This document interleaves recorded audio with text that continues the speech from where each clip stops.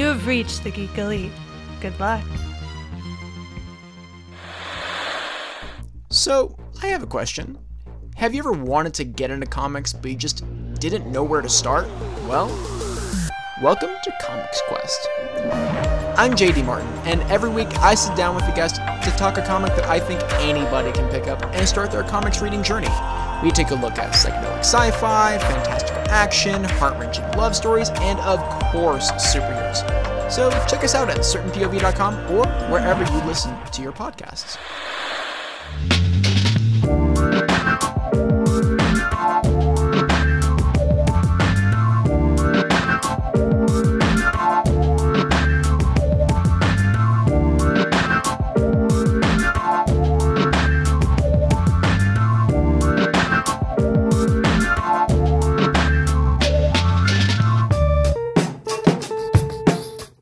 Welcome, everybody, to We Have Issues, Geek Elite Media show that's about everything literary, books, comic books, webcomics, manga, and everything else you might be reading. We are here to talk about it. As always, I am your host, Keith, and I'm joined by my stalwart sidekick, who is at my side, Josue. I love it when comics just give me the answers that I've been waiting for. Yeah, there's some endings this week, guys, that we're going to be getting to. There's a couple big endings, so... No, my big one was involving masks, but we'll get to that one. Oh, yeah. Fucking love those answers. Yeah. So, we're going to go ahead and get into our comics, of course. However, we always start with a little bit of comic book news. Mm-hmm. So, Josue, did anything jump out at you this week? Nothing that I've seen, actually, but you might remind me. Well, I'm just thinking. The one thing I saw was, I know Kelly Thompson did a Substack deal, but she's already confirmed that it's not going to affect her Marvel books. They're still going to go on as planned. So, that's the one big thing I think as far as comic book news that jumped out at me. But I'm just double checking really quickly here. I don't think we had a lot of big announcements or anything either. Is the thing. I think everybody's waiting on to see what DC's going to pull out for fandom coming up soon. Oh, House of Slaughter #1 was delayed due to overwhelming printers capacity. Oh, no shit. It was pre-ordered so hard that it basically overloaded the printers. Wow. Well, that's good. That's cool. Yeah, it's great. I'm very excited about that because that's going to be so good. Mm-hmm. And then Wonder Woman got inducted into the Comic-Con Character Hall of Fame, which to me, I was like, barely. Why isn't she already in it? Seriously. Like, is there more than 4 characters in it? Then why isn't she one of them? Like, that doesn't make any sense to me. So, other than that, I mostly see previews and reviews for comics. So, not much to go on.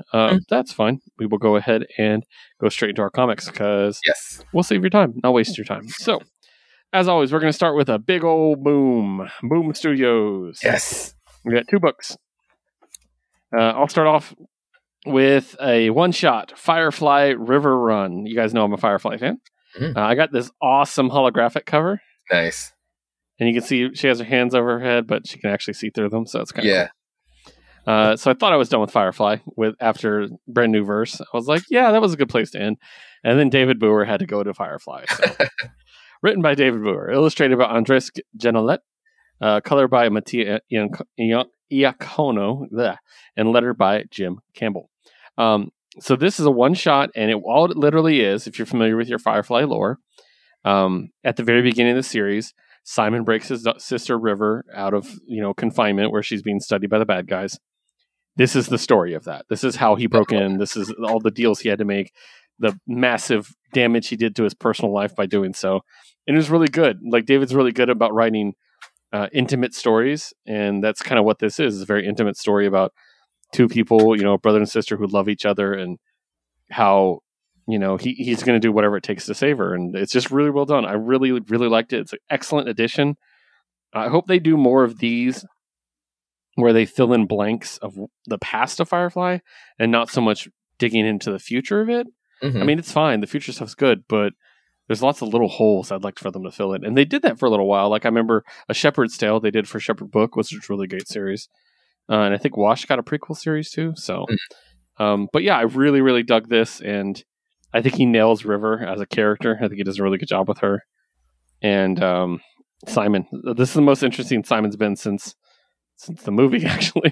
So, yeah, really, really good. I really enjoyed that. So, next up is our other Boom book, and it's Something is Killing the Children, number 20.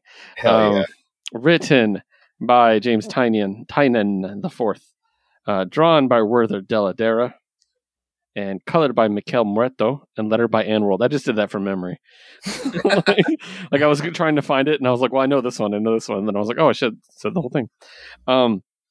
So we're still in the past with Erica and how she became a member of the House of Slaughter.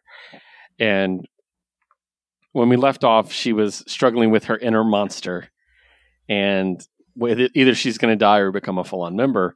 And we know because we read the last issue, but the rest of the crew didn't know what's going on. We get a really cool reveal page where it reveals that she made it. That was so cool. Awesome. Yeah. With the dogs and everything. That could easily be a poster. But the real key to this book, and I think this is one of the best timed issues of a comic book ever made, is they literally break down the House of Slaughter for us. Yes. They give us all the lore just in time for House of Slaughter number 1. So, really, the one thing I've been so curious about is like these masks have meaning, like even like the position, not the position of the teeth, like that means anything. But I love that they all like have their own style, and like they're all keeping to themselves in their own way. It's just like they're all just like not just their own groups. And yeah, we get to find out like all what the masks mean. It's awesome. My personal favorite is the Azure mask. Oh yeah, I knew you would. it's so pretty. I do like a blue though. But yeah, basically we find out that the different color masks have different specialties, including the emerald masks.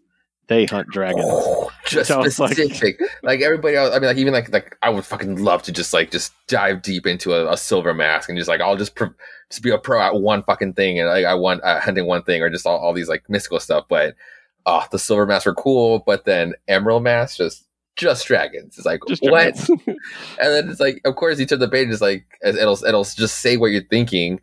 Like, or it's like, I want to see a dragon? You know me both. Or it's like, was it, can I meet one? It was like, because like the dude hasn't even met one himself. Yeah. So, because he says basically dragons don't exist in America. Mm-hmm. So, but yeah, it's just a really great origin story. And it's a lot of fun. I love little Erica. She's adorable. Yeah. Just her big ass eyes. Like I just love her to death. So, this is so good, and it makes me want House of Slaughter even more, especially when we get a preview for House of Slaughter at the end. Yeah. With Aaron, who maybe he'll be okay, Josue. Maybe somehow. Okay. I like Aaron. I like Aaron too. But yeah, loved it. Really great. That it got me really hyped for the spinoff. And as soon as I turned that page with the different masks, I was like, look at Boom just printing money. How many of those they're going to sell? I know. It's right there. Yeah, I know, right? I have one too. And now I'm like, well, I need to know it's your one. Like, in a silver one. I definitely want a silver one because that's pretty dope. Yeah. And I was like, Jesus Christ. Like I know, like I've read enough of James's stuff that he's not the guy who's like, I'm going to do something because it's marketable. Right. But we know that if you do something like, say, I don't know, Houses of Hogwarts, and you sell merchandise where you're like, you're this and you're this and you're this, then you're going to sell 1 billion of them. And so these masks, like, fuck. Like, I want to buy them all. I know. I definitely want to have like an ensemble for each mask. Yeah. So excellent book. Wonderful. I can't wait for more. So, all right, let's switch over to Aftershock. Josue, talk to me about Out of Body. Okay, I will be kind of quick about it because it is the penultimate issue. Basically, the one, this is one about out of body experiences / like astral projections and how people are able to do that. In this case, our protagonist who realizes that he actually has been an asshole to everybody close to his life, and why he's figuring this out is because he's locked out of his body, and basically his physical body is in a coma and he has a week to live, or else the hospital's pulling the plug. So I was like, obviously somebody put him here. So he's literally kind of like checking off like the list of anybody who was close to him to who would hurt him, because he can just like tap into people. So it's kind of going body to body. He realizes like one of his patients kind of calls out to him, not really realizing that the bad guys are kind of manipulating that ghost, because that person's already dead. But manipulating that ghost to lure our quote unquote good doctor. So yeah, it's all gonna come to a head because now the bad guys know that they're kind of like figuring out, like, now the bad guys know that the good guys know, you know. So yeah, we'll come to the ending probably next month with Out of Body. Nice. Creative team. Oh yeah, thank you. This one is Peter Milligan as the writer, Inaki Miranda as the artist, Eva de la Cruz as colorist, Sal Cipriano as the letterer. Nice. All right, our other Aftershock book is 10 Years to Death, one of the supersized one-shots that Aftershock's been doing. Yes. Creative team, Aaron Douglas writing, drawn by Cliff Richards, colored by Guy Major, and letter by Dave Sharp. So I'm going to tell the quick story that Josue knows is coming. I was looking at my copy last night, and I was like, this looks signed. And I'm like, that's Aaron Douglas' signature, but he's not from around here. That's weird. I'm like, is it printed on there? Like, or is this an actual signature? So I asked Josue, hey, is there a signature on your copy? And I found out he has a different cover. Yeah. I have a variant cover where they signed 1,000 copies.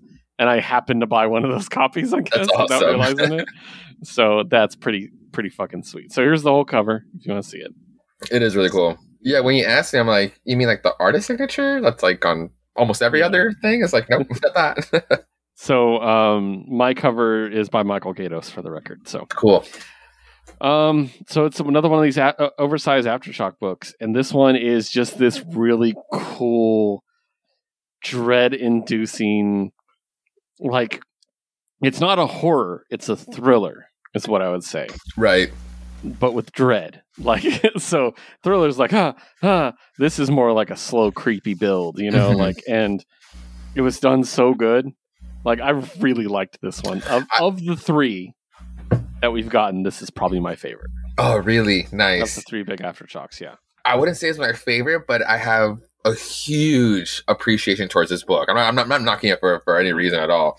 Like, it was like Eden and God of Tremors had that like holy shit factor, like page turner. It's like, oh fuck it, it's all lit up to this. I was waiting for it on this one, but because we got a different type of delivery, it's not like, oh, it's not as good or it kind of sucks. Like, no. I appreciate it because this one just felt like that ghost campfire story that someone would tell, like that slow burn, like you said, instead of just like a holy shit, like wow, fact like the other two. So it's like, it was good in its own way, and I think that's really where it excelled. I love how that, like you said, like that slow burn, like that classic ghost tale. Loved it so much. I love that you said it that way because honestly, that's what I was going to bring up. Is to me, this series of one shots have felt like people sitting around a campfire telling ghost stories. Ooh, yeah. Like, it's like this, oh, she always came and got a different tattoo, you know, and stuff like that. Like, it really feels like that. And I think that's really cool. It's like, because they're all kind of horror themed, you know, and that's just really fun. Like, I dig it. Like, yeah. Again, not a horror person, but I'm really digging this. So nice. And it's beautiful. It's a really, really great book. And yeah. The oversized, it's great. It's not great for boxing it, but it's great for looking That's right. at it. Yeah. I'm gonna have to get an oversized box. Thanks. So, next up, let's move on to Josue telling me about some Behemoth books, starting with Turbo Kid. Yes. When I saw these words like under Behemoth, it's like, those sons of bitches did it again. The sons of bitches over at All Hail Behemoth lured me back in with another number one, with another IP, and that is Turbo Kid. Did you ever see Turbo Kid? I have no idea what that is. I doubt it because it's a no. It's a Mad Max inspired B-rated movie, but for all of the charming qualities that make a B type of movie, in the distant apocalyptic future of 1997, and because it's such like a low budget movie, instead of having like 2015. Yes, it was.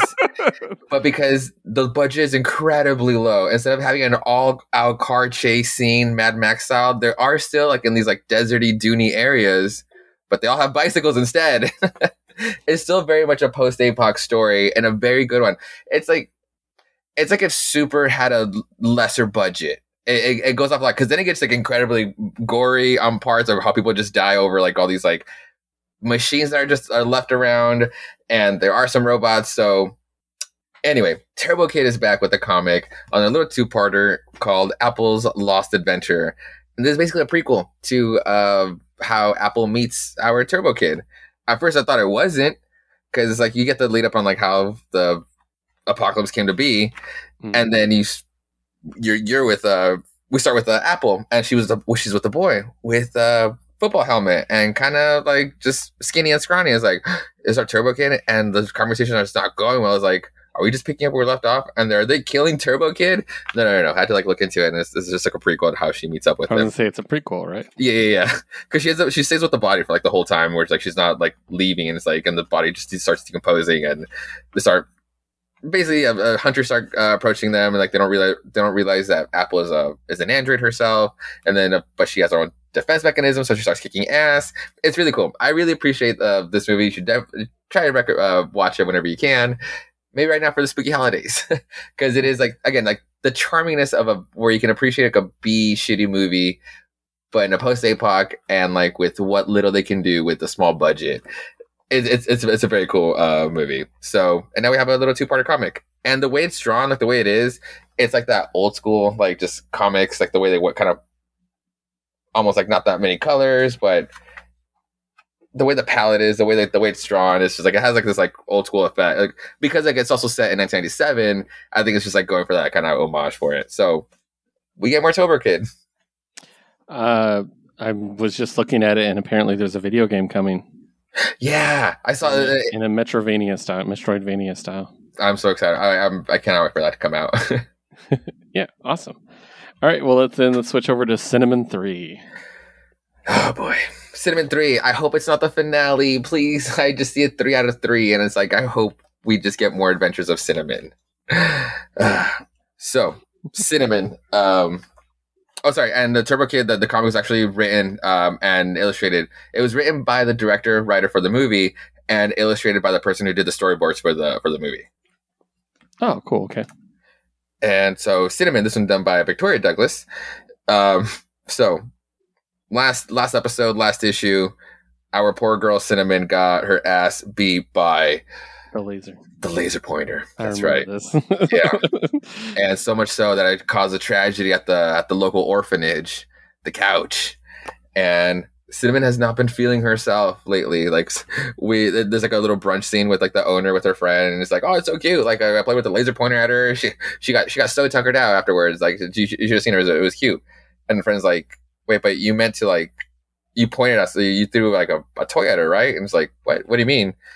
Like you get them going, but because they can't catch it, you're supposed to like point it, or at least like have let them take out their aggression out on something. Yeah.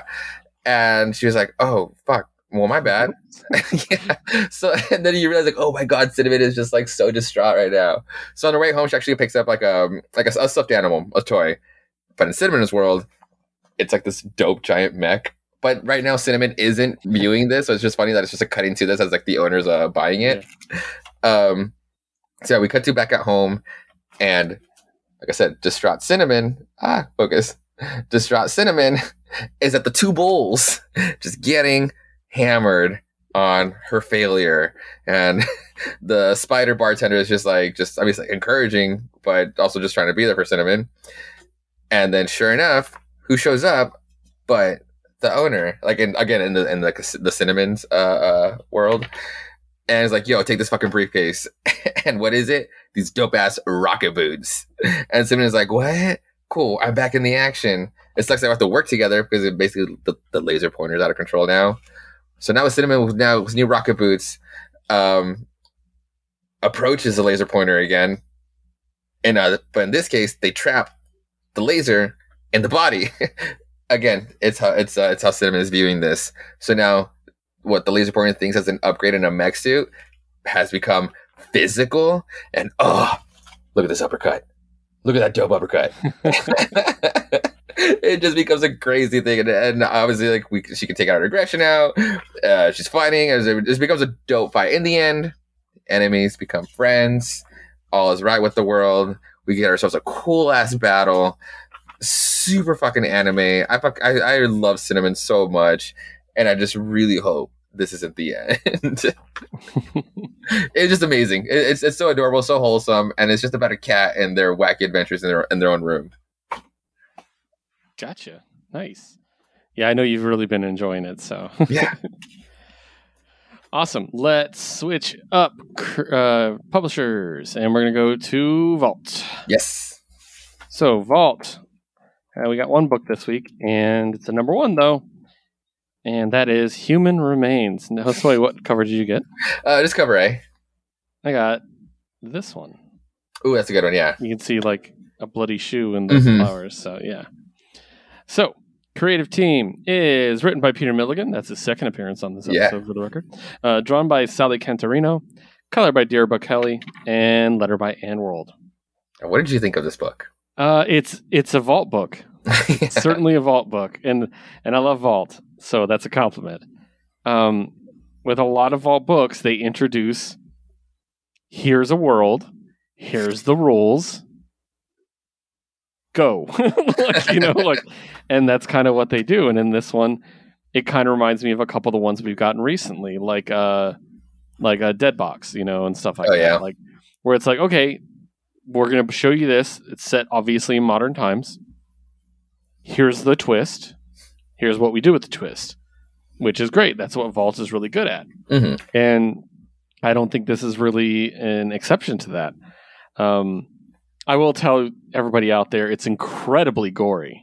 Yeah. So if gore bothers you, it's gorier than the Autumnal was. Right. So if gore bothers you, then, maybe not your thing. But as far as the story goes, I think it's got a really interesting hook.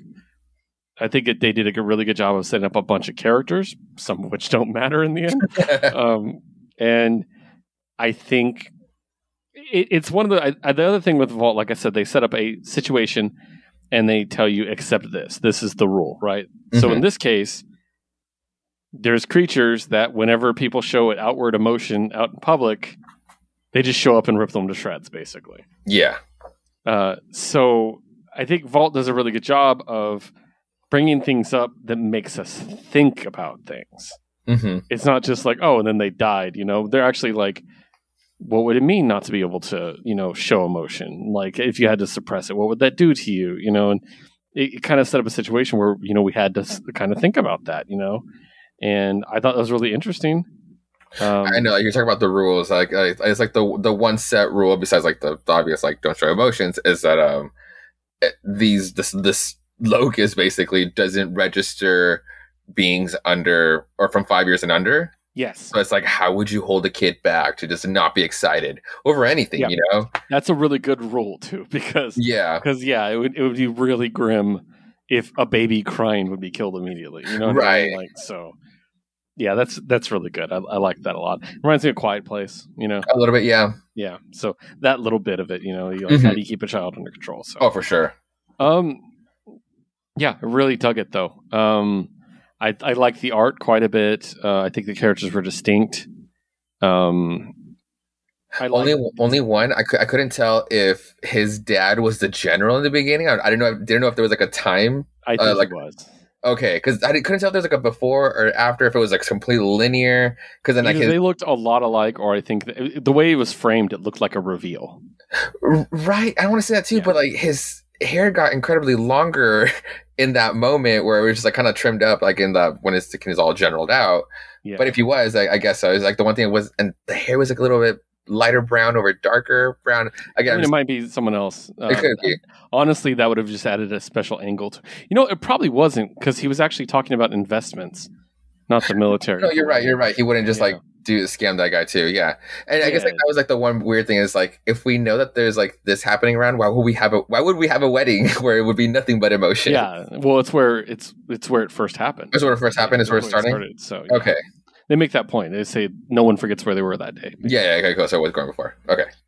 But yeah, I dug it. Vault always knocks it out of the park. Let's see where it goes. So, all right. Now we're going to start digging into some deep, deep territory.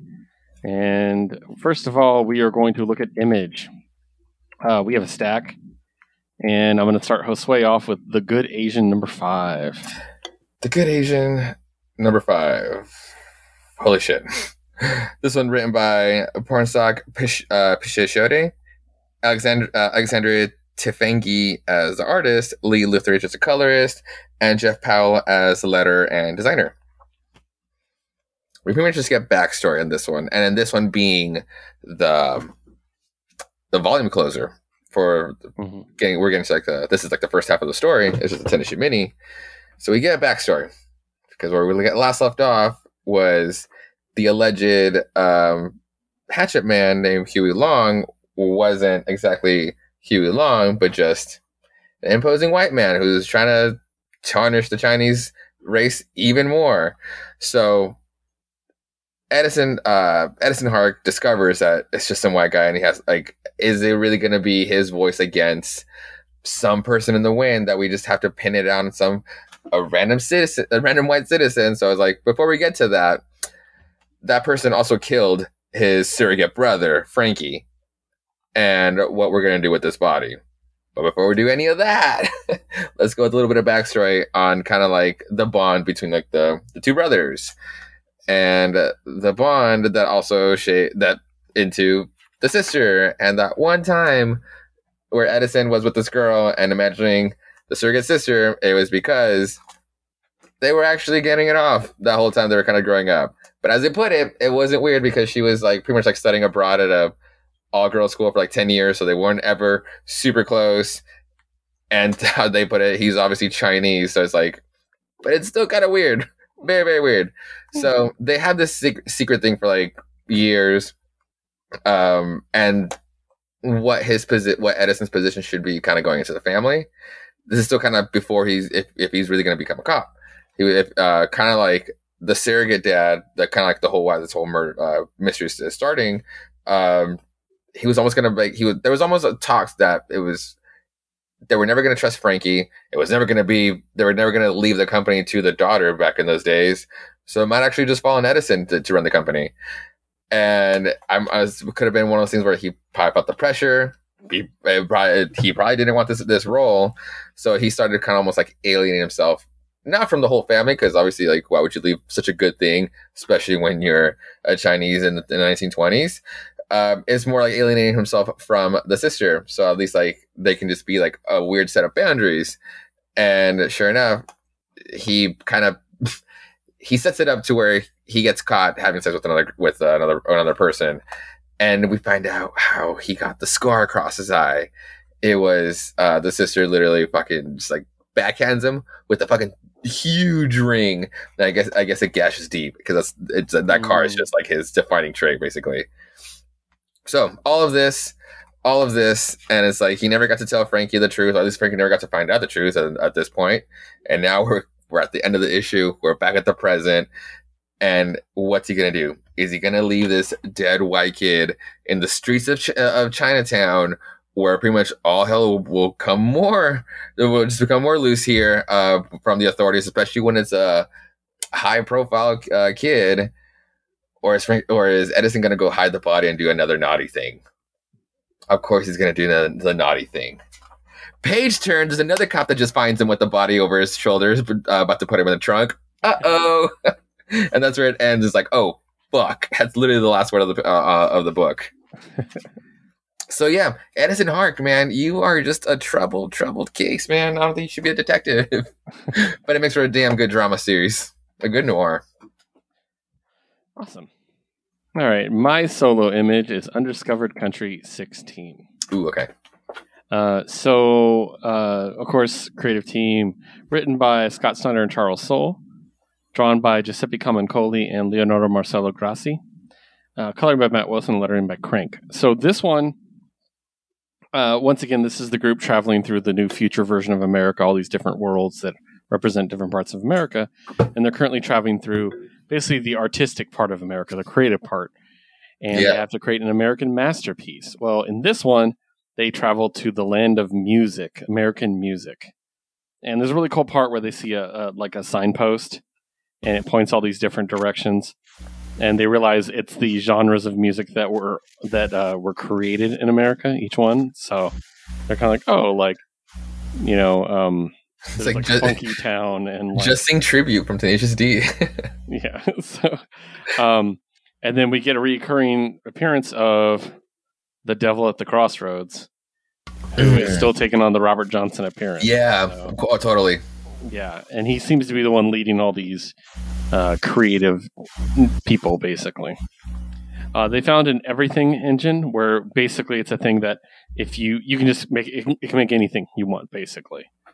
And one of our characters, he ends up figuring out that to make it work, it needs your blood, basically. You have to put your hand and put it on a spike, and it cuts your hand, and it creates a thing from your head, basically.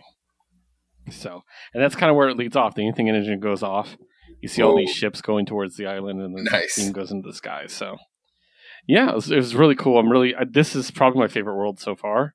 Nice. I'm really digging it. That's hella interesting. Yeah, it's got some quotes at the end here. Like the info pages on this are almost as good as Hickman's X-Men pages. Nice. So quotes from different artists, including KRS-One, who I love, by the way. In the future, hip hop is going to be called American culture or American folklore. Fuck yeah, like it is. Cool. Actually. Yeah. And then they made this creepy creature that they called One Man Band. It's made of instruments. Ooh, okay.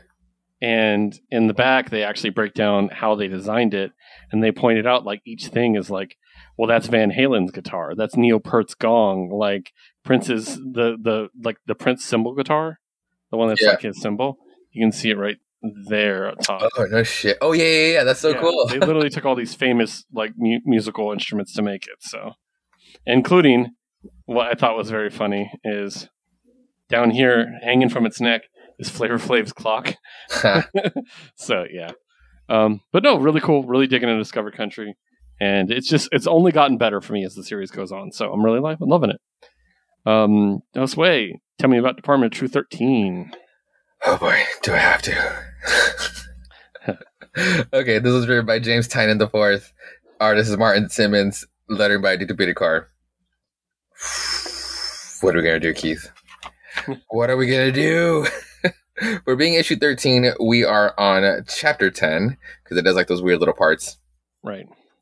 This one being Hawk's Inferno. You should just if you could just see read the text on how it's done. If you just I can just see in those bloody splash old school movie horror ways. Yeah. But anyway, so Hawk took Cole on a little side trip from when we last left off after the whole Denver trip with the airport thing and the whole Bigfoot scenario. He was supposed to come back to the department. Cole was. Hawk was supposed to bring him back, or at least meet him up with his partner. Was it Ruby? So he can go back to the department. No, Hawk had a side trip planned out to go back to the beginning, back to to Cole's old home. God, I don't want to say Kansas, but it is in the Midwest, basically where it all started. Where we found out last issue, or a few 2 issues ago, where that Hawk was the one that actually went to his house after Cole had his conspiracy episode, if you will. Something bad happened that happened to him at school. So, why does Hawk bring him to his home? That Cole has chose to subconsciously, however, basically everything in his body has basically just not even not let him. He's just never wanted to come back to this place. Obviously, those are bad memories, but not even out of curiosity. Almost it doesn't play. It does the thing where it's everybody tends to go back home. Everybody has to retrace their steps once they can. But Cole didn't, because it was a fucked up thing that happened here too. So again, why would he? Man, there's a whole sequence that happens here where once we're inside of the house, Hawk starts letting on that it's Barker knows, basically the counter organization from the department, the Black Hats, and he starts letting him on. It's Barker's been knowing, and you've known that he wants you. So here's the deal, and this is where Cole finds out is have you been double crossing the department? And yeah, Hawk has been playing both sides, but not even to take down the department, because Hawk is the one that's been out there not the longest, but just as long as we know as Lee Harvey Oswald or fucking what's his face, the guy running the Black Hats. Hawk starts having a conspiracy of his own, and the whole thing here is that there's 12 guys outside, waiting to basically just take Cole to the Black Hats. The whole thing was like to initiate him or to just bring him into the other side, to convince him to come over to the other side. Hawk has realized that the Black Hats, also he was playing both sides to realize, I mean, keep your enemies close and all that, right? So he started realizing that it's like, if we were to take down the department and the Black Hats would rise up, what would that mean basically the whole 5 years later? It would not be a good thing. Their whole agenda would, he doesn't say it outright, but it would basically be an alt fucking right like movement to initiate that kind of push for their own quote unquote better America. But meanwhile, maybe the department isn't as safe as we're all making it out to be, keeping like the world safe and all that with all these conspiracies. What if the department has actually been trying to push these conspiracies, as we kind of tend to make up in our own silly minds that maybe our government is kind of working against us? But why would they do that? Because maybe there has been 2 Lee Harvey Oswalds this whole time, and we ended up picking off the wrong one, good one. And the guy running the department right now is this weird evil tulpa that was this like made up illusion of the evil Lee Harvey Oswald. And yeah, in the end we got the wrong one. And it's like, oh fuck, oh my god, okay, I'm into it. I'm buying all into this. Okay, but what does this all mean? Why are we still here? And since like obviously we're gonna say Cole to the Black Hats, no. Inside the other room was the Starface man that haunted Cole from the very beginning, and Cole has pretty much like he was gonna do a fucking thing of it. He was gonna blast Cole into like the news and almost like not splash the conspiracy out there, but he realized what this evil entailed, and he was not gonna let this monster go. So that's why he kind of almost like kept Cole under wraps and never bothered to really help him. So now the plan is give Cole a gun, shoot Hawk in the shoulder, and take the monster to the department and just like milk it for all the information that it is, and also just like the whole thing with Lee Harvey Oswald to try to get around that and see if that's true.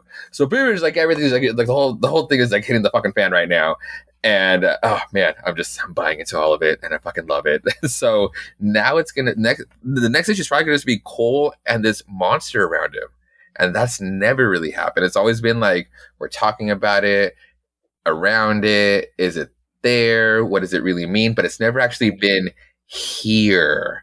And I'm so excited for the next issue. I'm really kind of scared for the next issue. And perfectly timed for the actual October issue too. So fucking it. Department of Truth is just so goddamn good. And if that is true with like the whole evil Lee running it, and like the way it makes sense, I know I'm like just like summarizing it, like not doing a service right now, but it does pay off to the third issue. That third issue was still kind of like that haunting one where it's like it'll make or break you, like if you're going to continue or not, because it was just like very pushy.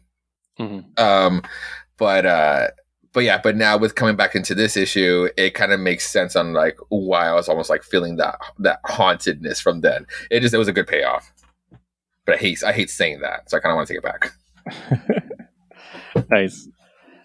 All right, and we have some shared books. So let's start with Crossover, number 8. Ooh, okay. Wow. Long break for Crossover. Hey, do you want to previously in Crossover? Do you want to recap really quick? Oh my god. Okay. Thank you for reminding me. Okay. Donny Cates is the biggest troll in comics. I love it. Okay, so written by Donny Cates, drawn by Jeff Shaw, color by Dee Cunniffe, and letter by John J. Hill. So literally, for those who haven't seen it yet, it says previously in Crossover, and then you turn the page, and it's every page of the comic Crossover, very, very tiny. This such a troll. I literally went I didn't try to read it, but I literally went by each page. I was like, yeah, that happened. Oh wow, cool. Honestly, I kind of needed this, so cool.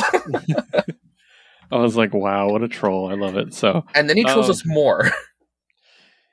Yeah, so we go into the story, and it's done in that like fourth wall breaking style, where it's like, first of all, he apologizes for that Chip Zdarsky thing, like, which I thought was great, and it's just I got unaccustomed to Crossover, and I needed to like readjust to the fact, oh, there's going to be a billion references in this book. Yeah. So I had to sit and like actually look at it and like pick it apart and stuff. So I love it because it's basically the first part of the book is a pitch. This is what's going to happen with the story. And they're like, oh, try again. Write that again. Like, this is bullshit. Like, yeah. So, Yeah, but we get back into the story, and we get back to our main characters, and we get the reappearance of our characters from Powers. Yeah. Dina and Christian, who I love. So again, loving seeing that. I would love to have a Powers reboot. Just throwing that out there, or a new series. And yeah, our whole big crew kind of gets knocked down into to basically the main two. Because we had a big group for a while, but now it's down to Ryan and what's her name? Oh, God, Ellie. Ellie, thank you. Ryan and Ellie are pretty much the only characters in the main group that we have left. And it's kind of taken a turn to Ryan's direction. Like it's about Ryan really in this issue. Right now, yeah. Yeah. And they basically get arrested again by the Powers people. And they're bringing him in, and they're just like, hey, we need you to talk to somebody who might have a lead, but he'll only talk to you. It's like, why? And it's like, oh, and it's Ryan's dad, the asshole preacher that caused him to burn down the comic book store. So, so yeah, it was kind of a deep dive back into crossover. I had to go back and actually read the last issue to remind myself of everything that happened to it. But Yeah. really good. I mean, it's just as good as ever. It's just got that edge to it of being very self-aware and doing that sex criminals thing where they're very much breaking the fourth wall and Totally. wink, wink, nudge, nudge at the audience. You know, The whole double page spread of this could have been really cool, right? And just again, they're giving us the characters that we've been wanting to see happen in canon, so we can say that it happened. But it's in this stupid legal pad sketch, and it's we just have to say that we think it's them. And it's fuck you, Donnie. I love it. It's fucking great. It's so good. Yeah, I love it. All right, so that takes us to let's go to Adventure Man. Okay. Speaking of long breaks, Yes. A very finally long this book is back. And they talk about why at the end of the book. It's obviously very understandable. But so Adventure Man number 5, created by Matt Fraction and Terry Dodson, with the script by Matt Fraction, pencils and colors by Terry Dodson, inks by Rachel Dodson, letters by Clayton Cowles. I forgot how much I enjoyed this book. Me too, dude. I mean, I knew I loved it, but it's that why. It's what was that? What was that? It's so fucking charming, dude. Yeah, it's got that old pulp hero, that Rocketeer, Sky Captain, the World of Tomorrow feel, and I don't want to say steampunk because it's not steampunk; it's beyond steampunk. There's a step after that, and the word is not coming to me, but. The thing I love most about this story is, first of all, I think it's funny that this is the end of the first arc, and we waited months to end the first arc. I was like, man, you think the new arc, but whatever. But my favorite thing about this is the future. Yes. So basically, we spent the whole first arc learning about Adventure Man and his group of friends and stuff like that, and me and Josue were like, wow, she has a really big family and they all have really cool specialties. And we're like, they're getting powers, aren't they? And we kind of called that from issue 1. And now it seems like they're going to be teaming up with her as Adventure Man, and they're going to be a new adventuring party. Yeah, honestly, love that shit. I didn't even see the whole powers thing. It's they're all super proficient in their own fields, and it's or something like let's that. use that. But now we're just gonna up the ante with since now we have a blend of two worlds, or it's a world that's unveiling itself. But I do love that the sisters are as smart as they are, they're also just being cautious. We're not just gonna pump this shit into our body. Let's think about this. So it's I'm so excited. I'm so glad it's back. I know, it's just great, and just the art is obviously it's Terry Dodson and Rachel Dodson. Oh, totally, a killer team, and the coloring, which by the way, the colorist doesn't get enough credit because they're not listed as the colorist in the book. It's Leonardo Olea who does the design. They also do the coloring. Oh, okay, cool, nice. But yeah, it's just so great. I love it. It's muted when it needs to be. It's just Dodson art. Dodson art's perfect. There's nothing wrong with it ever. So right, yeah, awesome. Next up, we're going to turn our books sideways. Boop. Talk about Echolands 2. Creative team: J.H. Williams III and W. Hayden Blackman. They co-create and co-write. J.H. Williams III does the art and design. Dave Stewart the colors, and Todd Klein the lettering. This For those who don't remember, this is the one done in like a landscape style that Image put out recently. This book is awesome. And yeah, it's really cool. It's definitely I really enjoy it, but it definitely seems like a Josue book. So I wanted to kick to you first and get your opinion of what was going on and everything. So it's just like the SpongeBob scene when Patrick and SpongeBob just like glue their eyes on a map and they just go everywhere. That's literally me on this book. I love gawking at every single part of this book. The story is kind of still piecing itself together, but man, like the whole landscape format of it all, I love where I can just like I'm feeling like I'm reading comics in a new way. And because goddamn, do we read so many fucking comics? Just a simple flip like this just does so much for me. And the art, just like the fact that art is just like out of this fucking world, it's so badass. So yeah, no, like God, can you piece the story a little bit for me? Okay, yeah. So it's just set in kind of like a mishmash fantasy world, but it's got obviously details of our world too.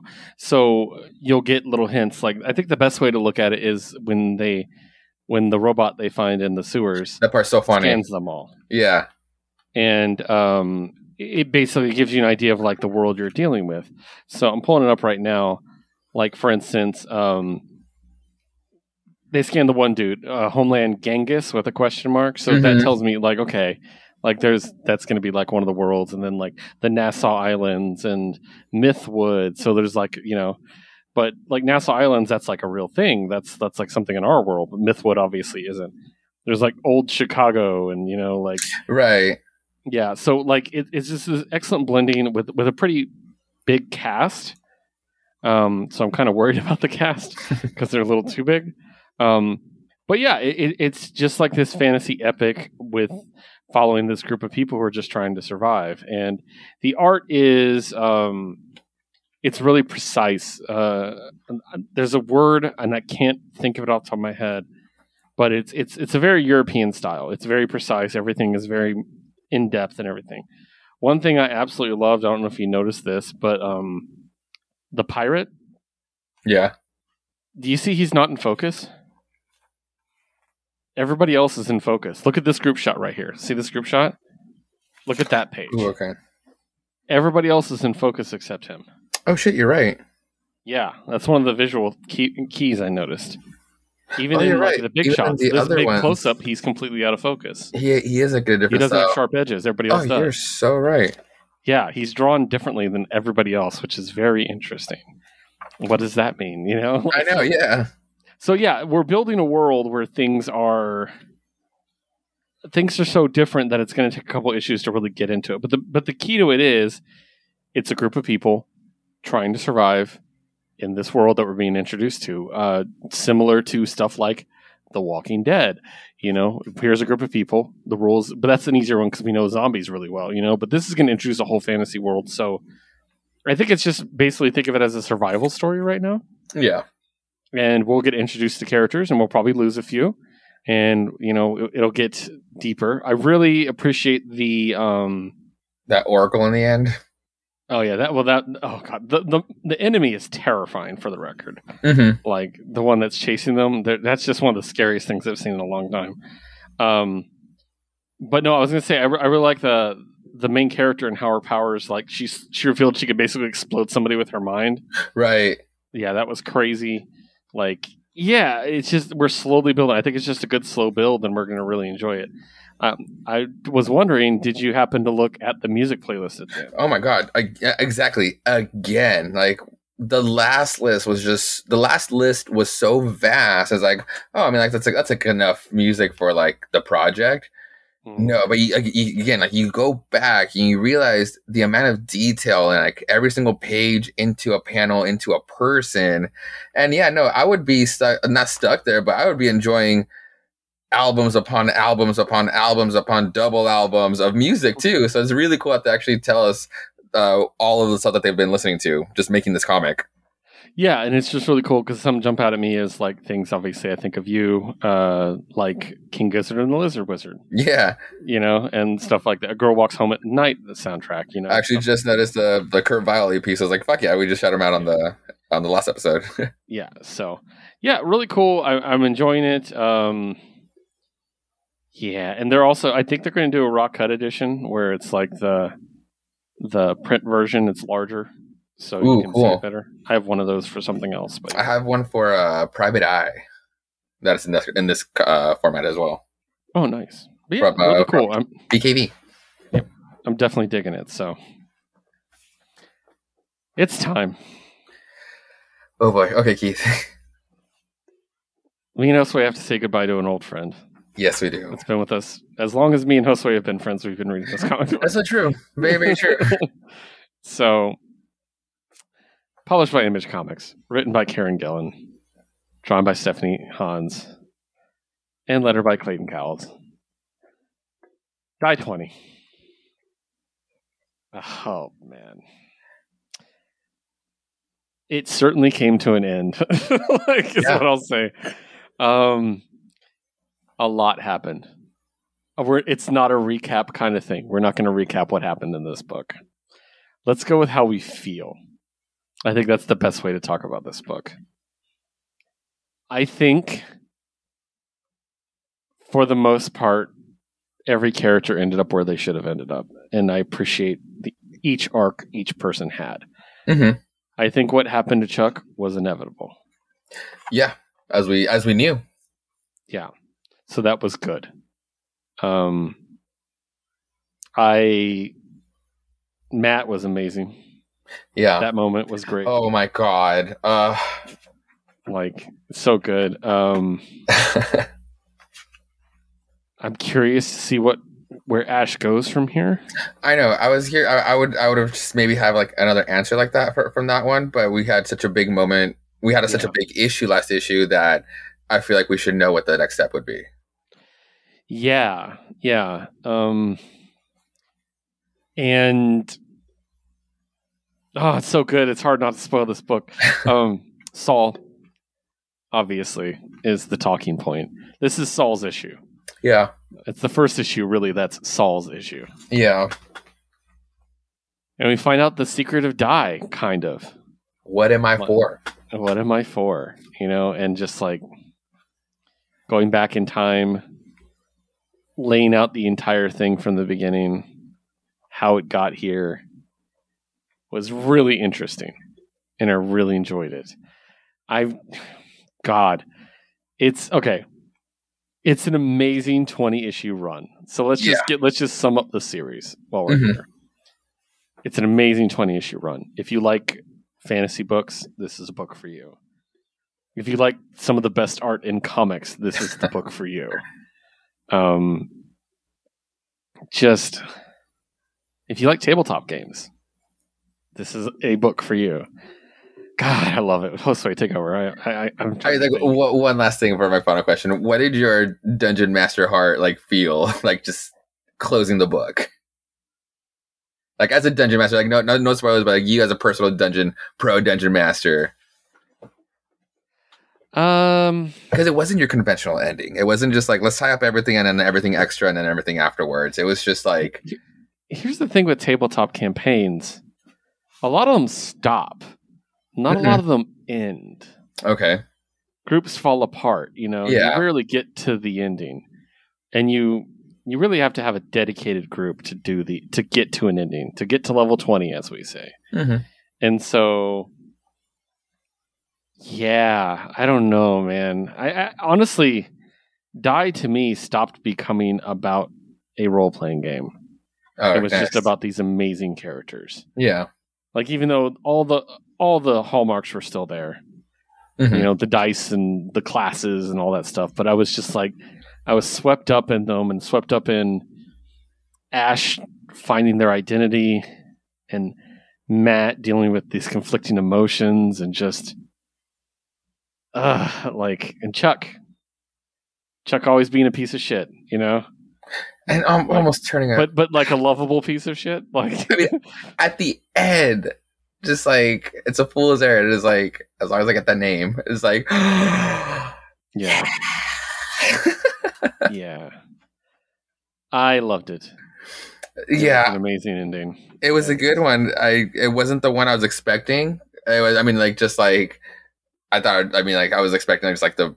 I mean, not a clear. I didn't know what to expect for an ending like this, but like defeat the bad guy, go home at the end, and then see how we are all after that. But what we got in the explanation that we got in the end was just so much better in the essence of a story and the literal game.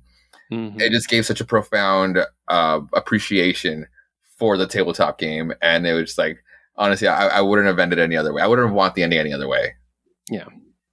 And upcoming in November is a Kickstarter campaign that Stephanie and Kieran put together Yes. to make the actual tabletop game.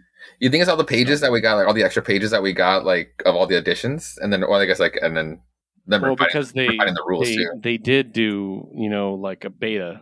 Yeah, That's the whole point. So that was them beta testing. So I think we're going to get the whole thing now. nice, all the refined rules and cool. Yeah, but it sucks to say goodbye to Die. Absolutely. Like it's just been there, the entire time, Mm-hmm. and it's just incredible. So, wow. But pick it up if you haven't. Pick up the trades. The trades are beautiful. These hardcovers would be really fucking nice whenever they come out. Oh yeah, definitely. The covers are always nice. So, ay. But moving on because we can't mourn forever. Let's talk about DC. I got so many DC books this week. So I'm going to start with my solos because Josue doesn't have any. Mm-hmm. And I'll start with Harley Quinn, number 7. I should say actually, written by Stephanie Phillips and making their triumphant return to the book, Ronnie Rossmo. Doing the art, colors by Ivan Placencia, and letters by Darren Bennett. So, this one actually starts off the Fear State arc for Harley, and as we know, it's going to be based around Ivy. That's from our interview with Stephanie Phillips. So, it's also based around Keepsake, this bad guy that's stealing all these things from the other bad guys, and he's got this whole thing going on, and it's really cool. And again, we're also dealing with Harley and Kevin and their relationship, and it's still very funny while also fitting very well into Fear State. I think it's going to be a really interesting angle that we're going into, and I'm just really excited. And so Bella shows up at the end and tells Harley, "Hey, I found Ivy," and she has this big smile on her face, and it's really exciting. I'm excited to see where this goes as far as like its part in Fear State. A few things I want to draw attention to. At the beginning, Keepsake comes up with his own version of Batman's villains, including Blaine, the polyphonist, who is the ventriloquist. Ventriloquist, yeah. Sage Swine instead of Professor Pig. Oh. Exclamation instead of the Riddler. Fellow Frigid, which is Mr. Freeze. And then a lady, he goes, "Did I give you a name yet?" Fuck it, I'll call you Sword Lady. Because she has a sword. So you can get an idea of what they look like. There's Blaine. Oh, wow. Yeah. So. Yeah. And then halfway through the book, the other highlight that I absolutely love, because I love adorable things, is they're asked to find a missing dog who is a pug. And they're like, "Fine, I guess we'll find it." And so the dog's name is Waffles. And Harley has a daydream where it's a pug that has a waffle on its back, which sounds delicious. Yeah. The waffle, not the pug. So they find the pug. Here's the pug. Here's Waffles. And Waffles is amazing.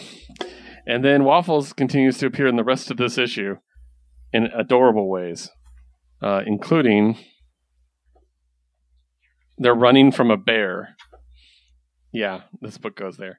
And Harley is hanging off the side of a cliff holding onto Waffles, and she's doing like a confession thing. And that's Waffles' face the entire time she's talking. And so literally this whole page is just like just Waffles' face. It's great. And then at the end, when they have the moment with Bella, where Bella's like, "I found Ivy," we get this jubilant Harley face, this worried Kevin face, and Waffles. And Waffles. God damn it. So I love it. I want a Waffles. It actually, I have this thing where I like dogs, but I've always been really weird about getting a dog. Mm-hmm. But in this movie, I'm like, I want a dog. And I was like, no, bad thought. We have 2 dogs already, so they're just not mine. But yeah, really great start to Fear State. I'm excited to see where it goes. Next up, Deathstroke Inc. #1. Nice. I forgot to show you my Harley cover. Deluxe cover. Oh, cool. As always. So Deathstroke Inc. #1 cover, also a deluxe cover. Cool. So in this book, we found out in a previous book that Black Canary is going to be teaming up with Deathstroke, and we don't like. She's basically watching him. She's undercover watching him, and so that's where this book takes off. And they're working with a group called Trust, which is TRUST, Transparent Researchers United for Strategy and Technology. I love when comic creators try really hard to get an acronym in and make it make sense. It's one of my favorite things. I liked in Dark Reign when they Hammer. They just had to what Hammer stands for. We'll find out later. They never said it. I hated that. I loved that. That was the best part about it. Is they were like, it doesn't matter what it stands for. So written by Joshua Williamson, drawn by Howard Porter, colored by Hi-Fi, and lettered by Steve Wands. So basically, they go attack Hive, the big terrorist group, and they discover that Hive has basically taken all these people in this town and they make them incubators for their bees, and so like these bodies are just desiccated inside. They fall over and bees come out and stuff, and they're trying to get there, and they finally find the queen bee, and they attack her, and there's this disturbing imagery. Like right here, where this guy has a beehive for a head. Oh, that is cool. Little boys with the creepy bug eyes. Love it. Like, it's creepy as shit. And he has, if you can't see it on his chest, he has a spigot that has honey pouring out of it. Oh, damn. I love that imagery. Yeah, it's creepy as shit, dude. Like, I was like, what the fuck? But yeah, they basically, long story short, they're able to attack her, knock her out, and they take her captive. But then Black Canary has a moment with Deathstroke to basically be like, why are you doing this? Why are you doing the right thing? And he does this. I'm dying. And she goes, what? And he goes, I got you. I've never been healthier.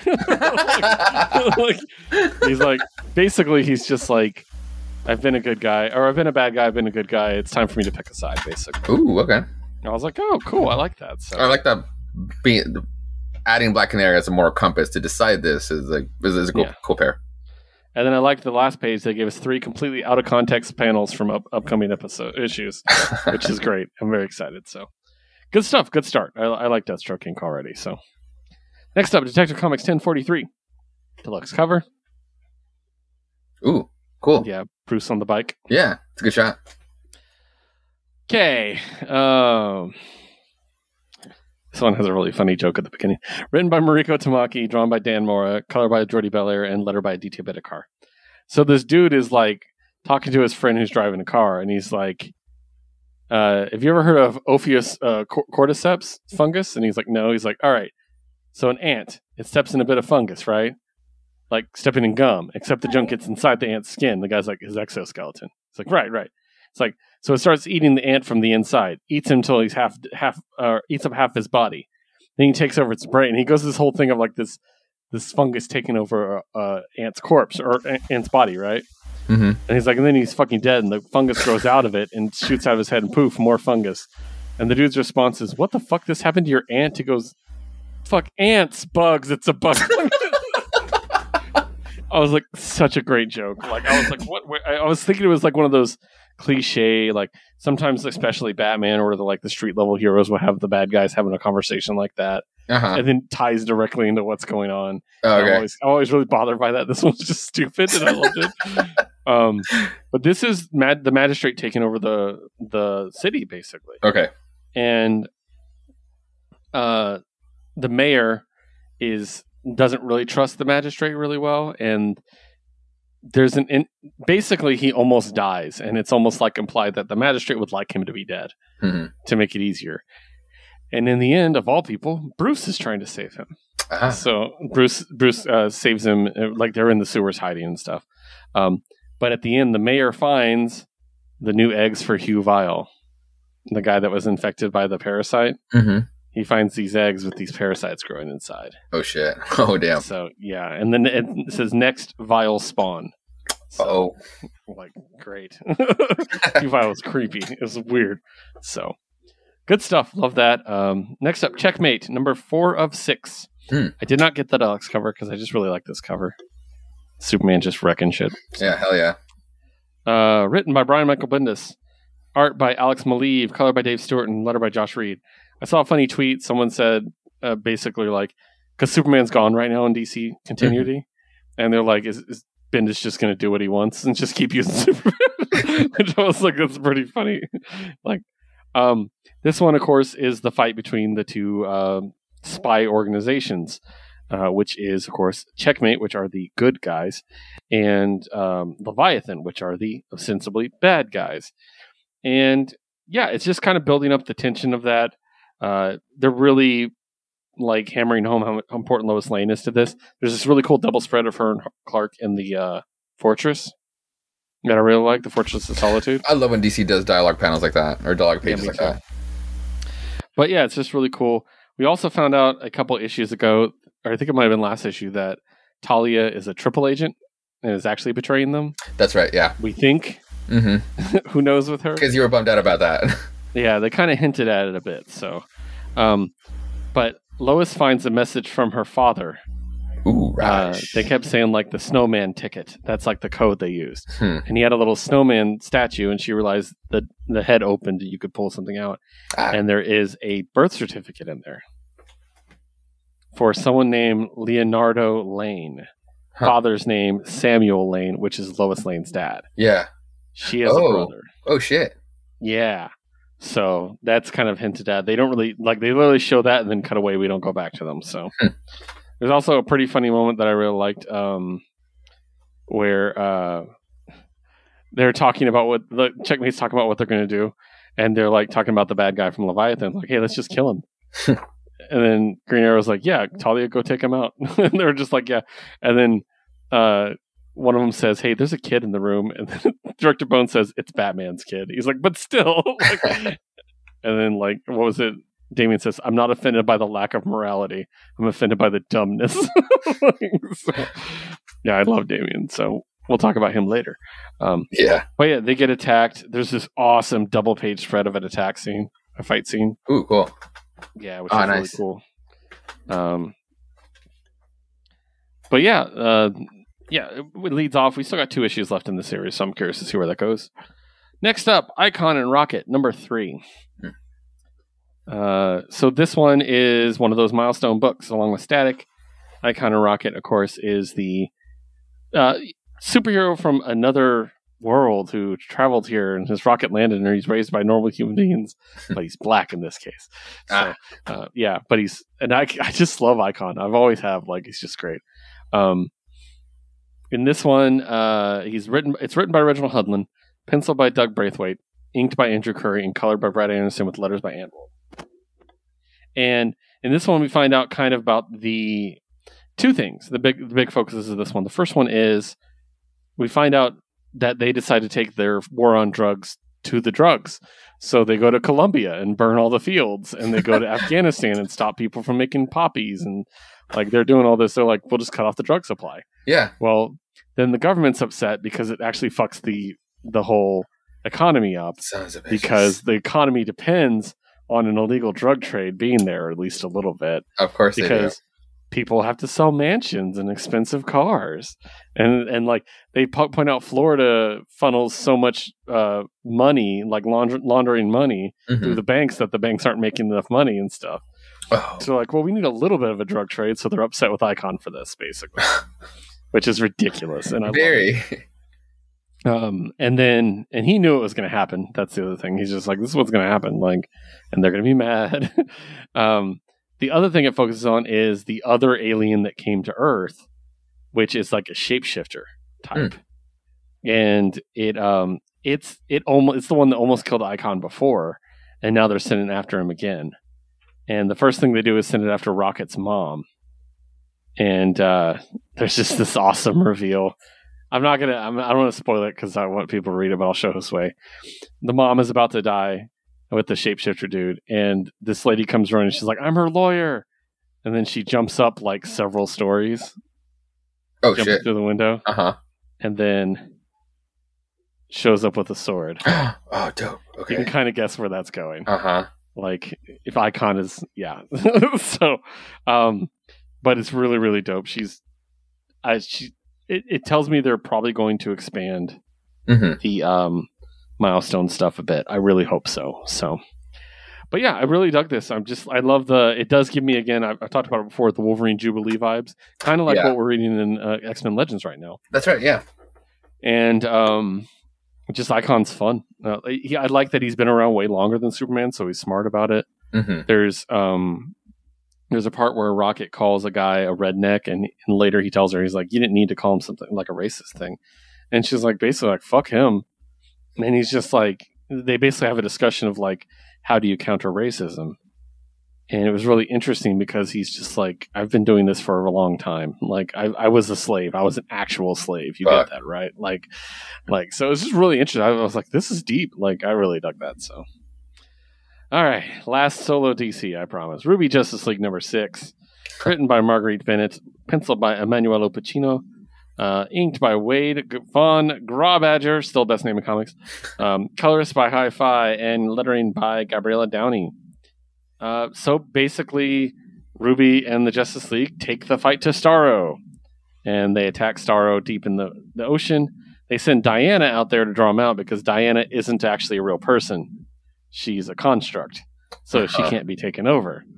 Well, they're doing a pretty good job, and they're fighting them, and Jade shows up, and Jade is OP, and she basically, she's awesome. But then Starro grabs a hold of her and takes over Jade. And now Jade's on the other side. And then all these people, everyone starts seeing people they know in like green illusions. So, yeah. So, and Bruce sees his parents shot and killed, which is just, of course, the pearls are there. Yeah. Which is just funny to me. So, but they retreat and they go to a dust hanger. Dust is like the energy stuff in Ruby. It like has magical powers. And they literally just pick the thing up and hurl it at Starro. So it's basically like a bomb factory. They just threw a bomb factory at it, basically. So, and then it cut really quickly suddenly. Next, The Conquered. So I don't know if the next one's the last issue or we'll have one after that. We'll see. But pretty cool. I love the cover because it's got the Ruby version of Aquaman. Oh, that's cool. Yeah, just really dope. Deluxe cover again. All right, now we have some shared DC, so we can start on those. Let's start with Lock and Key / Sandman Universe Helgon number 2. Yes. Creative team. Written by Joe Hill. Art by Gabriel Rodriguez. Colors by Jay Photos. Letters by Sean Lee. So I reviewed the first issue very briefly when we first got it. Josue hadn't had a chance to read it at that point, so... What'd you think of like this in addition to like the first issue, your overall idea so far? Well, it was kind of like an in-between chapter that I just hadn't really read. This two-parter is basically the second part to the In Battalions Go that Joe Hill did for just Lock and Key. Because like it just really like getting this ending now, it does such a great job of having those 3 issues. And now I can definitely see like the trade planned out. Those 3 issues and then plan it out with this like little Sandman crossover and have this little closed off. So that was really cool. Just like, and like the way it incorporated how to cross over both worlds. Like, hey, you borrow these, let me borrow those really quick. And then it works. Like I love the fact that they got permission to allow this crossover to happen just because they both just bend reality and rules to where it's like, you can't really tell, you can't really deny it from happening, especially when the continuity fits with like when Morpheus is kind of trapped for that whole almost century. So I definitely liked it. And then like getting to this one, number 2, and then just having kind of like all those like family interactions, it just made M Battalions go so worth it to read. Like it was a good payoff. Nice. Yeah, I really enjoyed it. It's a great companion piece to Sandman. Yeah. And being as somebody who has Sandman Volume 2 audiobook queued up and ready to go and just can't get up to... I know I'm not going to sit down long enough to enjoy it. You know what I mean? Like I want to sit for hours and I just don't have a moment and I really want to listen to it, but it's there for me. I love Flapper Death. Yes. Death. That was the look. I loved that. So, but yeah, just a good fun 2-parter, and it really expands both worlds really well. I think that's cool. Mm-hmm. Like, sometimes when you have a crossover, one of the two properties is kind of like is stretching to fit the other. You know what I mean? Yeah, no, totally. So when they do a crossover that actually works, I'm like, oh, that's dope. You know, that makes sense. So I'm trying to think of like the ones I like Superman Gen 13. I thought was perfect. I thought it was like balance of both of them. I really like the old Teen Titans X-Men run back in the 80s. That was a really good issue. Ooh, okay. So, but yeah, sometimes it's like not Spawn Batman, but Batman Spawn, because we're two different crossovers. Yeah. Batman Spawn I didn't like, that's what I'll say. So right. I just felt like it was like, these characters should not be in the same world. They don't really match, you know? So it was just the edgy 90s that just allowed it to happen. Yeah. So. And also like that, like this one, like, yeah, where it's mostly a lock and key story. So how are we gonna incorporate the Sandman story without just like having the characters sprinkled around?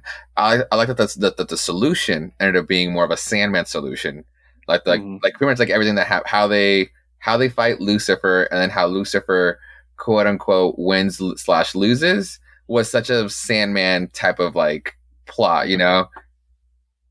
It's like in the first volume when he rap battles that demon. Basically, yeah. Yeah. Like, that's great. I love that. So. And for the record, I know it wasn't a rap battle, but to me, that will always be a rap battle. Yeah, oh, totally. That actually just makes the scene so much better for me. All right. Next up, DC Black Label. We're going to talk about Batman versus Bigby the Wolf, a wolf in Gotham. Yeah. Written by Bill Willingham, writer and creator of Fables. Art by a variety of people. Brian Lovell, Jay Leistein, and Lee Lowridge doing the colors, and lettering by Steve Wands.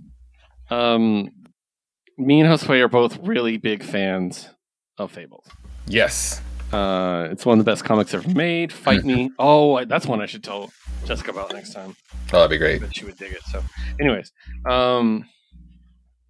this is a crossover, and it's funny because we just talked about Sandman. Yeah.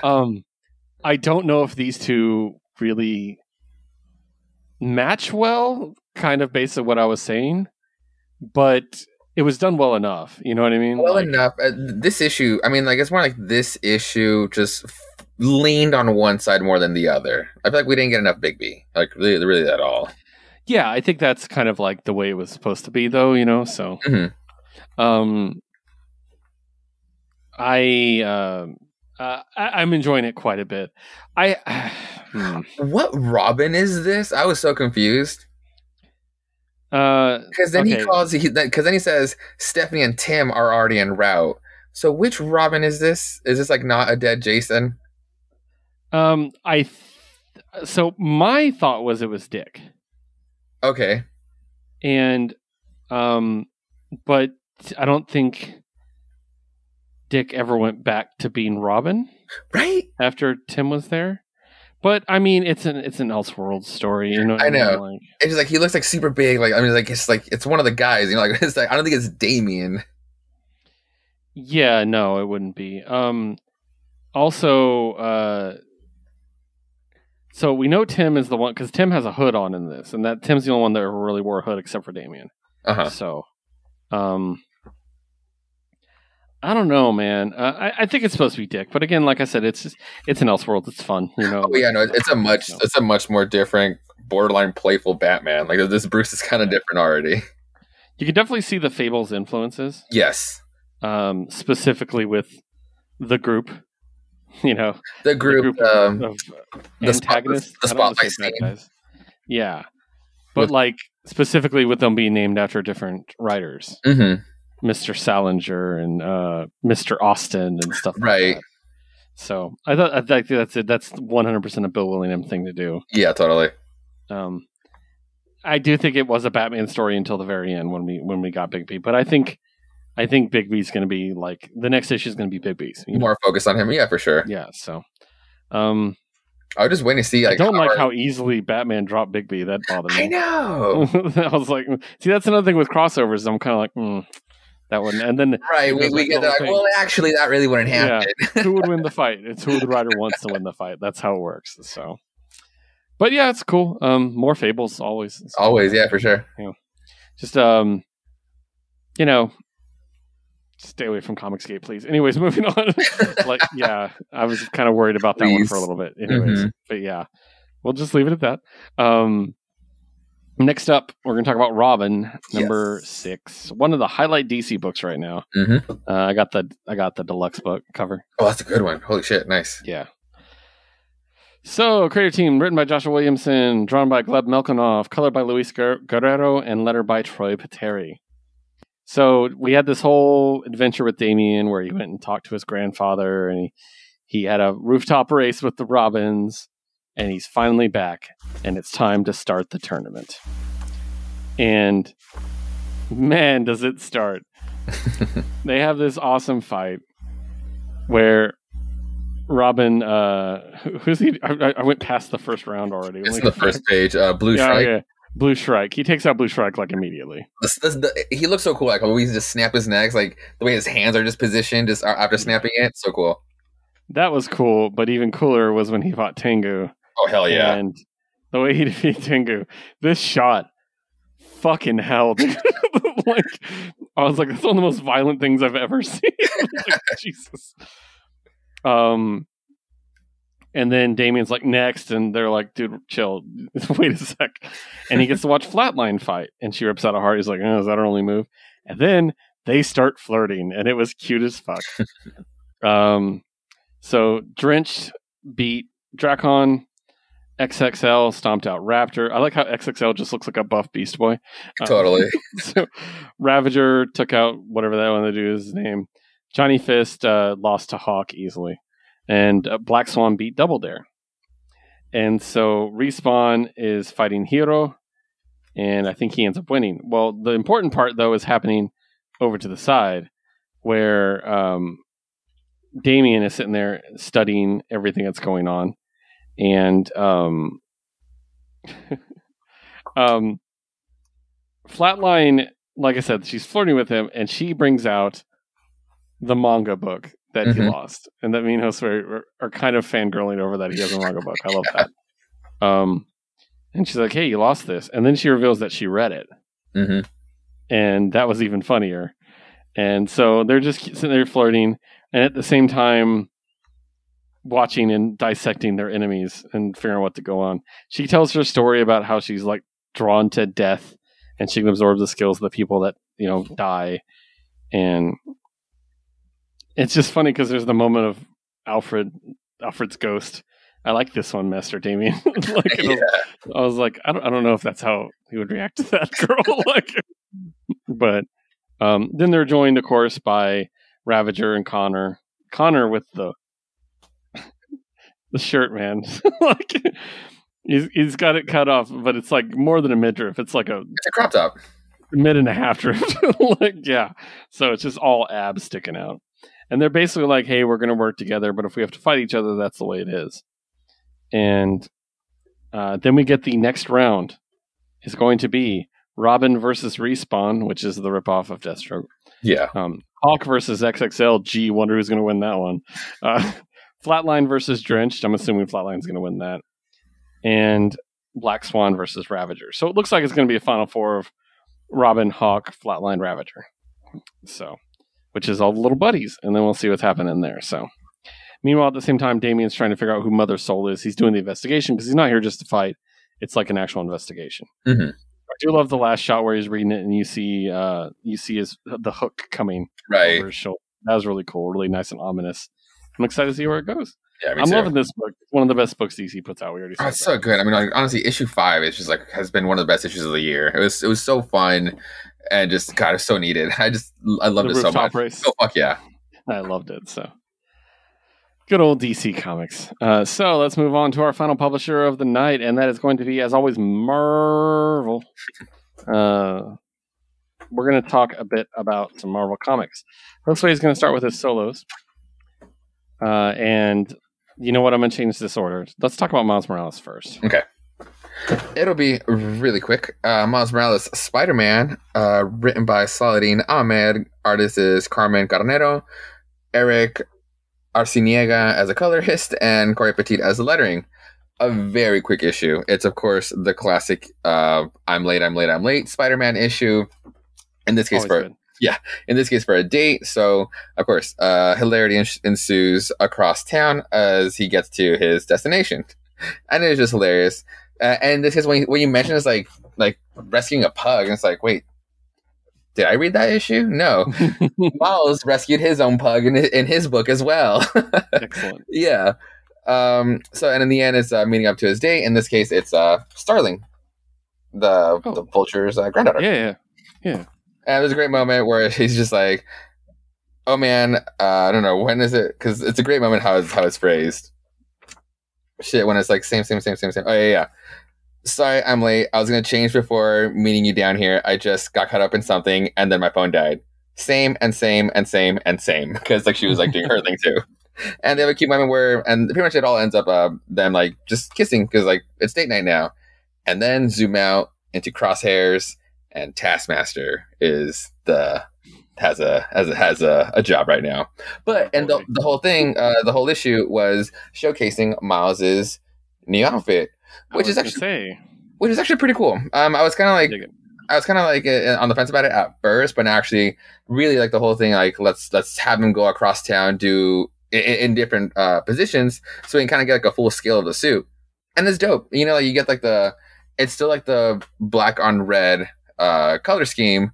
The pants are kind of like the similar, but it's more like a baggy sweater over him, and it's cool because it's like it's not just like let's put a hoodie on him. It's more like a mouth. I forgot what it's kind of. It's basically like someone's killing children mask, but I forgot what they're called. Not a garter, but gator. Thank you.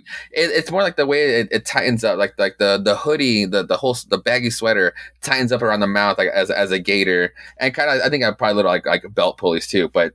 No, like the sweater kind of climbs over, but he does have like an undersuit too. So I kind of like how it hangs over, and he also has pockets, so it's always nice to have pockets. Cool. Yeah. So yeah, it's a very quick issue. It's just like really showcasing the outfit and the fact that he's still with Starling. Gotcha. And happy 10th anniversary for Miles Morales. Yes, which we've been celebrating with variant covers. The variant covers, yeah. Yeah. So I have more coming up later. So, all right, let's talk about it. Amazing Spider-Man, number 74/875. I had to get the Marco Cicchetto variant because fucking Cicchetto. Yeah, Cicchetto, man. The web shooters. I like the detail on like they actually stick out like a lot. Yeah, that's cool. And also just reminded me of like that first arc where Spider-Man was just checking Daredevil. It's like, bro, don't you dare fucking come out with that suit. That's such a good part. Yeah. Run down the creative team for me. Yes. The creative team being not in the beginning. Okay, cool. Nick Spencer with Christos Gage as writers, pencilers, Marcelo Fierrera, Mark Bagley, Zé Carlos, Dio Neves, Carlos Gomez, Ivan Fiorelli, and Humberto Ramos. You guys are out of control, Marvel stuff. It's a hefty issue. I know. Is that it?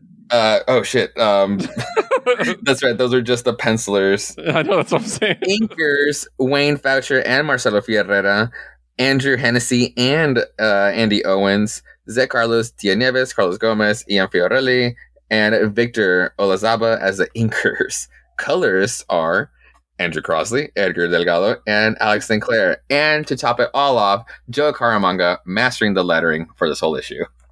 Excellent. Is this Nick Spencer's last issue? Yes. I mean, this was supposed to be his finale, and then we move into the whole brain trust. Yep. So,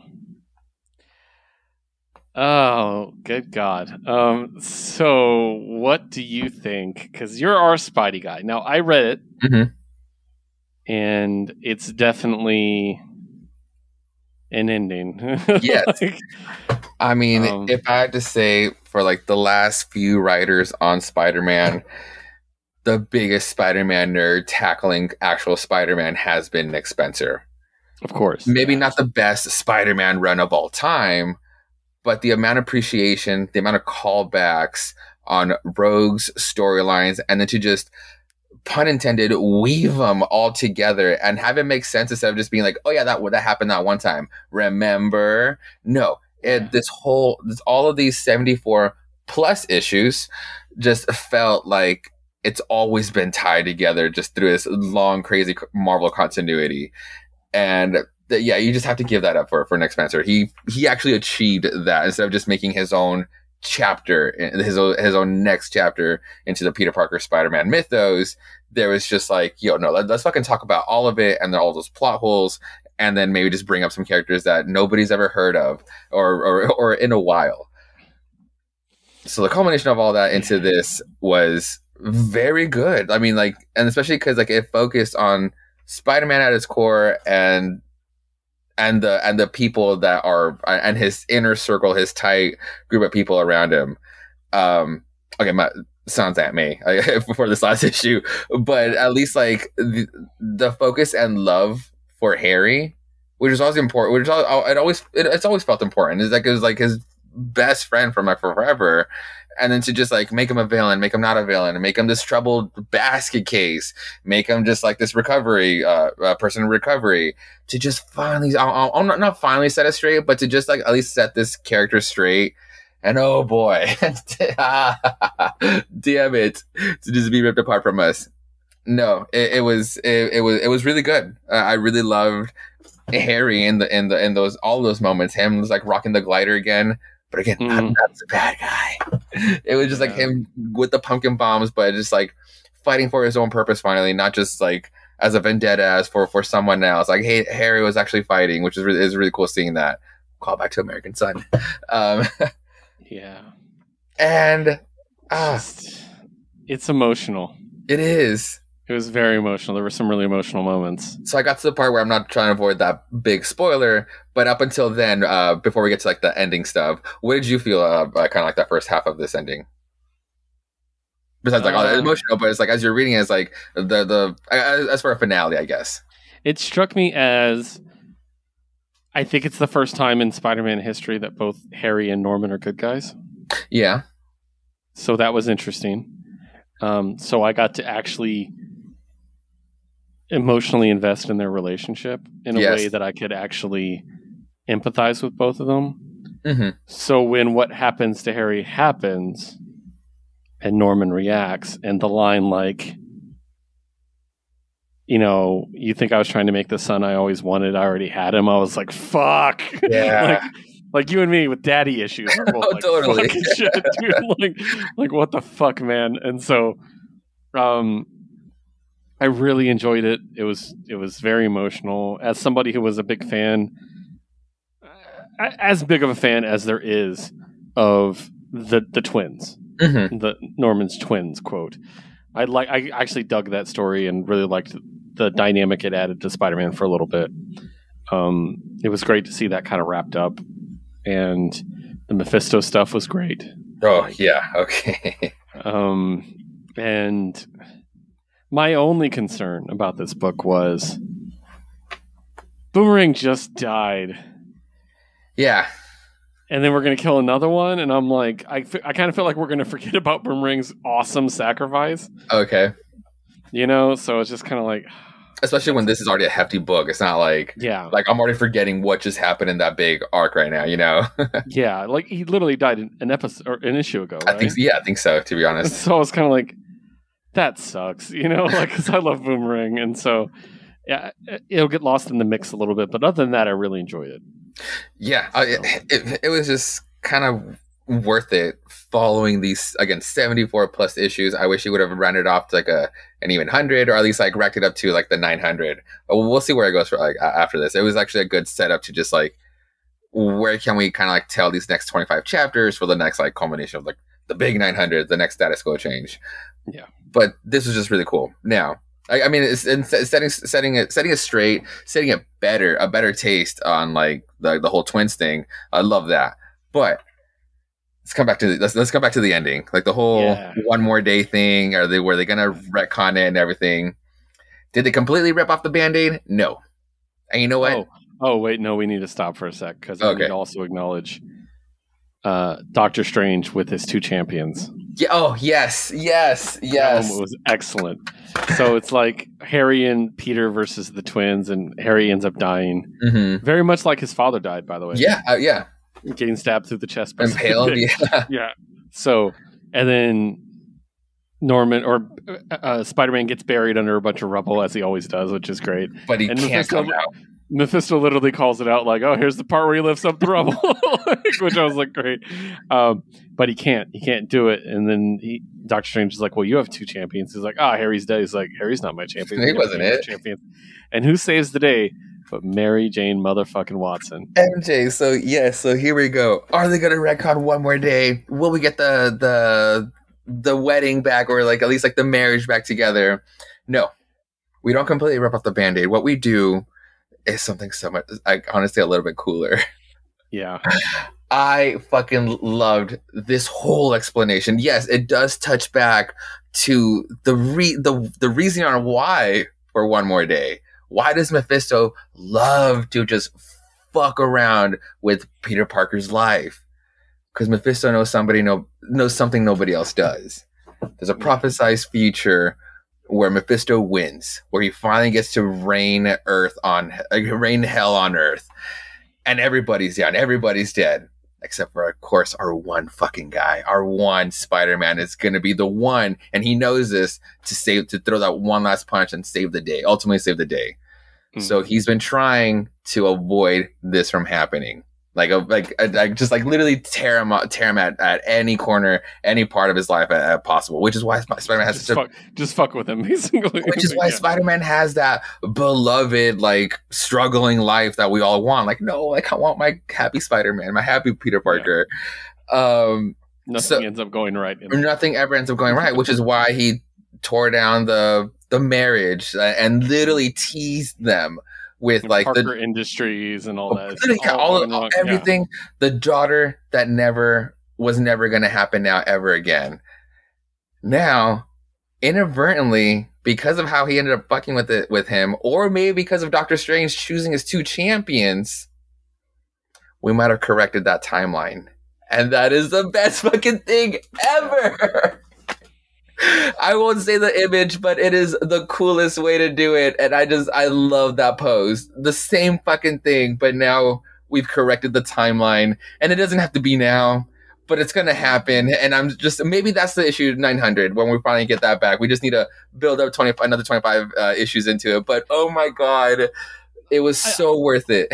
I don't think they're going to bring bring it back. Mm-hmm. I think this is more of a story of it was going to happen. Yeah. Like their love was going to happen. Yeah. Even if you erase it, it's going to happen again. That's what I like more. I don't want them to get their memory back of the previous life they had together and all. No, I don't like that. I just want them married again. I don't care if they have marriages or not. They'll get married again. I think they'll just get married again. I just want them together. And I just hope this means we get Mayday Parker back, because I love Mayday Parker. Spider-Girl, she's great. Yes. Yeah, and it's that too. I really think it's like what Mephisto was counting on. It's like, maybe he wasn't counting on Doctor Strange having his 2 champions, but he was banking on having Harry come in and save the day, having that be the obvious champion. And if had that gone to plan, obviously he would have stayed under the Rebel, and like that's how he would have won. But because Doctor Strange chose those 2, his second champion, and then unify them to just like, okay, let's correct this again. And honestly, I loved it that way, instead of like how I was crying to just like give it to me now. This is just so much worth it. Yeah, definitely. So good run, Nick Spencer. Thank you for your service. There was an epilogue of a quick epilogue of who leaves. There's a women's prison, and somebody finally got out, and I'm trying to find the name. Elizabeth Tyne, aka Sarah Porter, aka Janine Godby. She's getting out of prison, and who is there to pick her up? Ben Reilly, because we're gonna have like the Ben Reilly Peter Parker scenario happening soon. So enter that, and that was literally where the actual issue ends. Oh, that's cool. So, that's what's her name?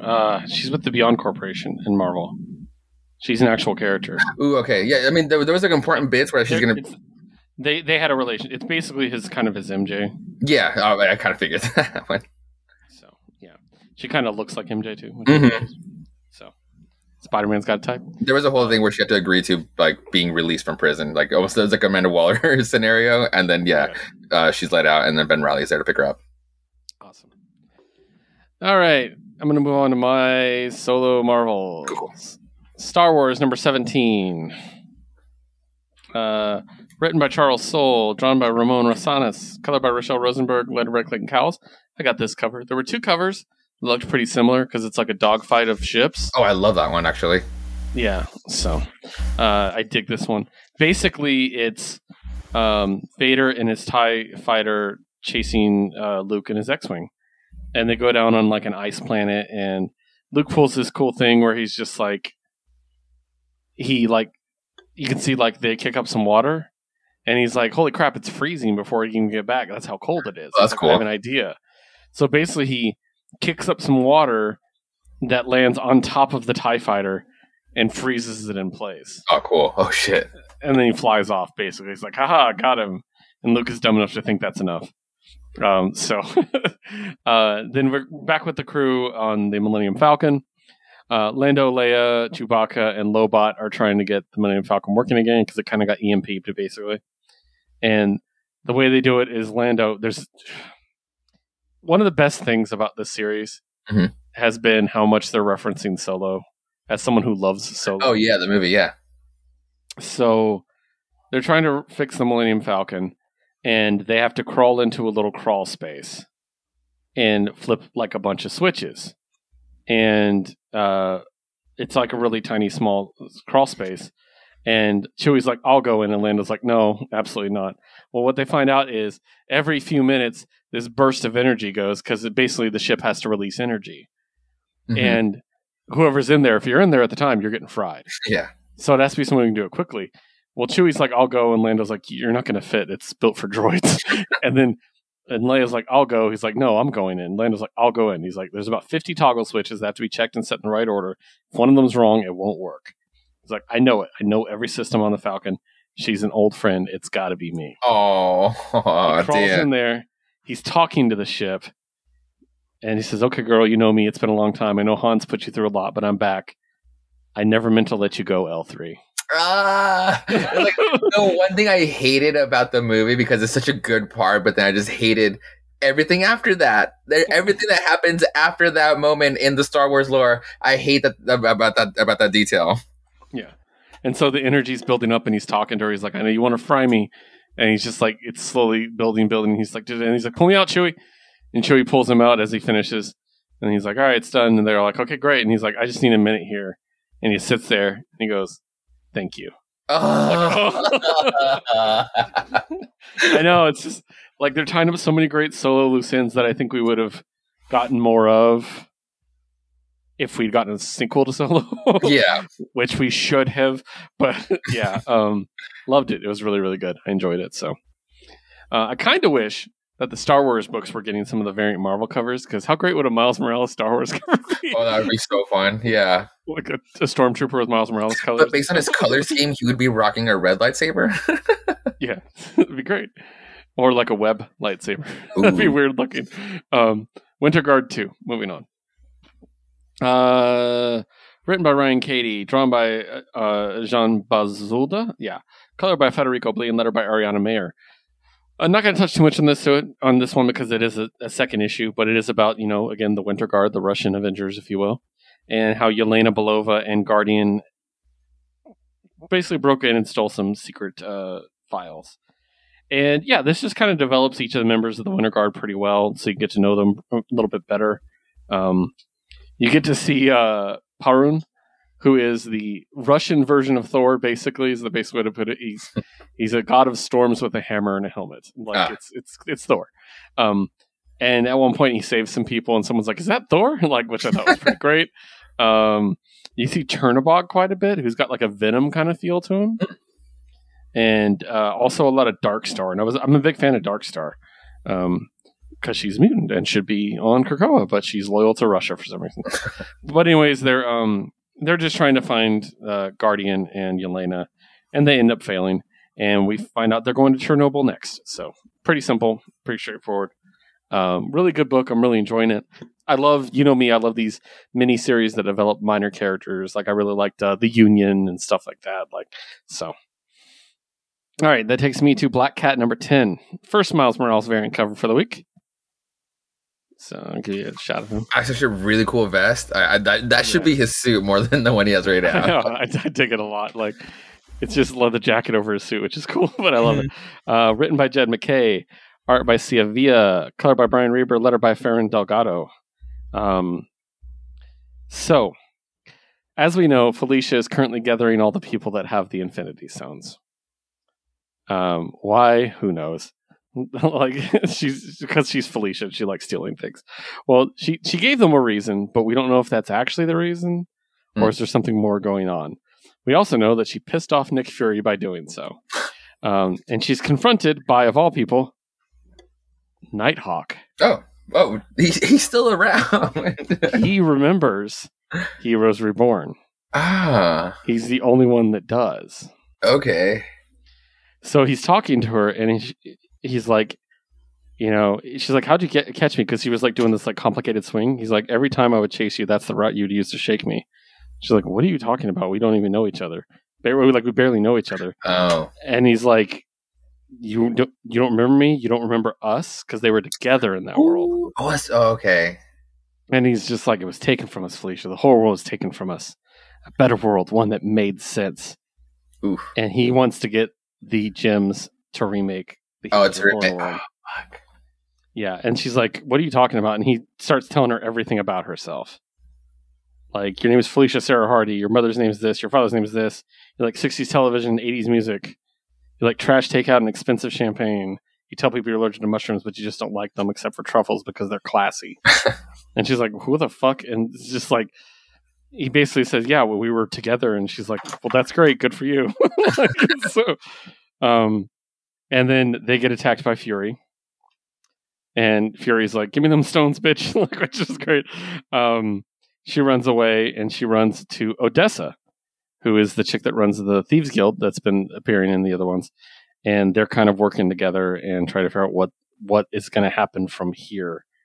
And then, anyways, then it cuts to Star, who was the first person with the Infinity Stone that she brought in. And she's like, she has a plan of her own where she's going to do something against Felicia herself. From what I understand, this is the end of this book. We're getting giant-sized Black Cat Infinity score, but from what I understand, Black Cat is ending there, which is really sad because I've loved this book. Yeah. But Jed McKay's doing other stuff, so maybe it's something to move on. But it's a shame because I love Felicia. Mm-hmm. That's really a shame. But really enjoying that book. I love the Infinities. I love that they took something like the Infinity Stones and put it with somebody like Felicia. Right. You know, who, like, you wouldn't normally think of her with that. The Infinity Stones? Hell no. Yeah, so. Next up is Darkhawk number 2. Also, Miles Morales cover. Oh, yeah. So, this one, written by Kyle Higgins, drawn by Juan Ramirez, colored by Eric Arciniega, letter by Travis Lanham. So in the last one, we found out the new Darkhawk is Connor Young, a basketball star. He's a teenager. He has multiple sclerosis, but now he's a superhero. And he basically is coming to grips with the fact that he is Darkhawk, but also at the same time coming to grips with his disease, mm-hmm. his disorder. And one of the things is he has to give himself shots. And one of my friends growing up was a severe diabetic, so he had to give himself insulin shots. Yeah. So it's kind of interesting to see him trying to come to grips with the fact that he has to do this and how much it hurts. And, basically you have to stab yourself every day. And that's fucked up. That's a fucked up thing to do to your head. And so he ends up crying and like talking about how it hurts, and his dad's holding him while he's crying. And then his buddy, who in the last issue we saw Derek, by the way, is one of the bad guys, is one of the people robbing things. They're talking, and Derek's like, hey, let's go get these shoes. They're some brand like Permo, and they're like limited edition, the kind of shoes you have to be in line for and stuff like that. And he's like, dude, those are expensive. He's like, oh, I got it. He's like, you were just complaining how you had no money. And he's just like, no, man, I'll float it for you. I got a gift card for my birthday or something. And it's kind of like, it's interesting because I thought it was going down a certain angle. And again, it's Kyle Higgins. So it kind of reminds me of Radiant Black in that it went a direction and then took a left turn on me real quick. So it seems like, oh, he's going to be the bad guy. He's going to be the good guy. They're not going to know. We're going to get a Spidey Harry Osborn thing for a while, you know. No. So some guys mug them for their shoes. Darkhawk shows up, stops them. And then he's like, hey, I saved your stuff, man. And then Derek pulls out a gun and tries to shoot Darkstar. Oh, shit. And he's like, you know, one way or the other, he's like, Derek, don't. He's like, how do you know my name? And he finds out immediately that the dude is Darkhawk. He takes his helmet off. So it's not going to be drawn out for 10 issues, which is great. And he finds out what it is and stuff. He's just like, you're robbing stores and all this stuff. And then, of all people, we see a tease of him out of costume earlier, but then Miles Morales actually shows up. Oh, cool. And he's just like, hey, you guys okay? And they're like, yeah, it's fine. So Derek, his friend, is just like, you know what? I can't do this. I can't fight my friend. So he goes to the big bad guy boss and it just basically tells him, hey, I can't do it for you. Because they want to steal the Darkhawk amulet. He's like, I can't be the guy to do that for you. And the boss is like, oh, really? He's like, oh, that's what a shame. And then they shoot Derek. What the fuck? Oh my god. Like, you see that right there, right through the chest. Kyle Higgins just He's loves bleeding out, and they shoot him again. Kyle Higgins just loves killing friends. I know, man. So I was like, fuck, what? Like, so Darkhawk's getting an even more tragic backstory now. But really good. I'm really enjoying that. I just, again, side characters. I love a good establishment of a side character. Yeah. All right, shared books. Let's go. Amazing Fantasy 3. Ooh, okay. I love how these books look like pulpy fantasy books from like the 80s and 70s. On the covers, yeah. Like, so good. Makes me happy. And it's got like, you know, taglines on the cover. Like, oh, look out for this and stuff. So, creative team on this one. I'm trying to find it, but it's pretty easy. There we go. Cara Andrews handles writing and arting. Brian Reber coloring. Joe Sabino lettering. This is where everything kind of is about to hit the fan. All these different forces are coming together. Spider-Man keeps getting flirted with by the girl. Yeah. Captain America's teaching the women how to fight. And Natasha is being Natasha, which is great. And just, yeah, it's just really cool. And this is probably the first time we won't have a lot to say about this one. Yeah. My only thing I just actively didn't like about this is how little we got of Chibi Storm. I know. It's such a great setup last time. Yeah, and then we just got like 2 pages, and I was like, boom, more Chibi Storm. But it was really cool done. It's really well done, and it's very much like, again, the cover's like this, but it is one of those traditional fantasy like zines almost that people would put together back in the 70s. With jungle stories and stuff like that. And that's kind of what it feels like. And I really like it. It's just starring characters that we like. So I dig it. What do you think? For this one, yeah, I like the culmination. It's like, oh, like everybody's finally getting together instead of like, are we telling 3 different plot lines here? Or like what's really tying it all together? But yeah, kind of missed note to introduce Chibi Storm and not have her around. But I think she's going to be more prevalent on the next issue because she's on the cover. And, yeah, no, it was. I did like that part where Spider-Man being hit on by like the fucking awesome warrior, and then that Orc-crickle, that baby Orc-crickle, it was just like the creepiest fucking thing ever. Yeah, yeah, it's great. It's like sword and sorcery Conan shit. Yeah, like, that's some shit you see from Conan. Yeah. And I like how like when Cap was giving a speech and it's like even like Uncle Ben and Peter Parker is like, oh, he's gonna do it. He's gonna unite them all. It's like, nope, not this time. He tried. He did try.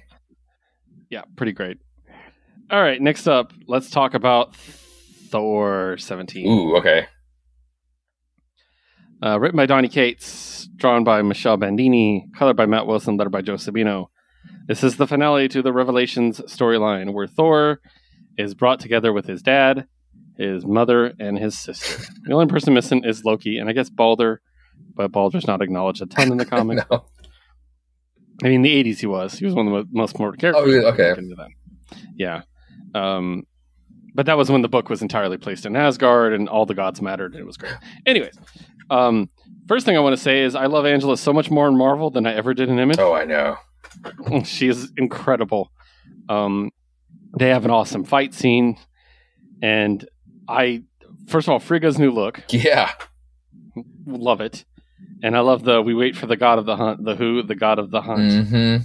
This fucking reveal is fucking bananas, and I love it. It looks so much better. Even through a screen as a double page spread, it looks so much better because it did not do it justice here on the phone. Yeah. So it's just her on a giant cat with 2 machine guns. Like, it's just insanity. And they just tear all the bad guys up.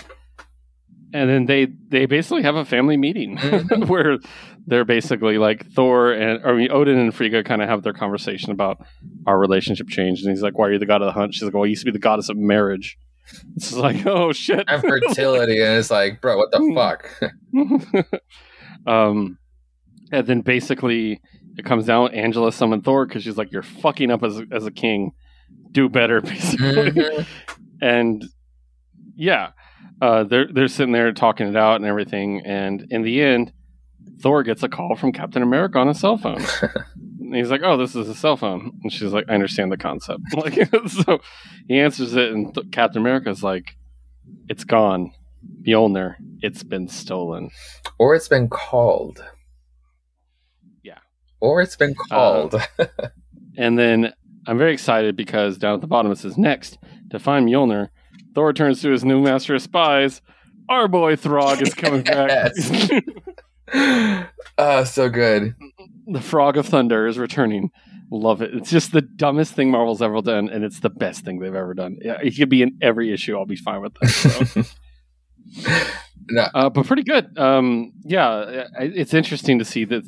I want to know where this is going. Is it going to be a new Thor? Is it going to be a bad guy stole it? Yeah. Like, I think I'm leaning more towards a new person with the mallet. Mm-hmm.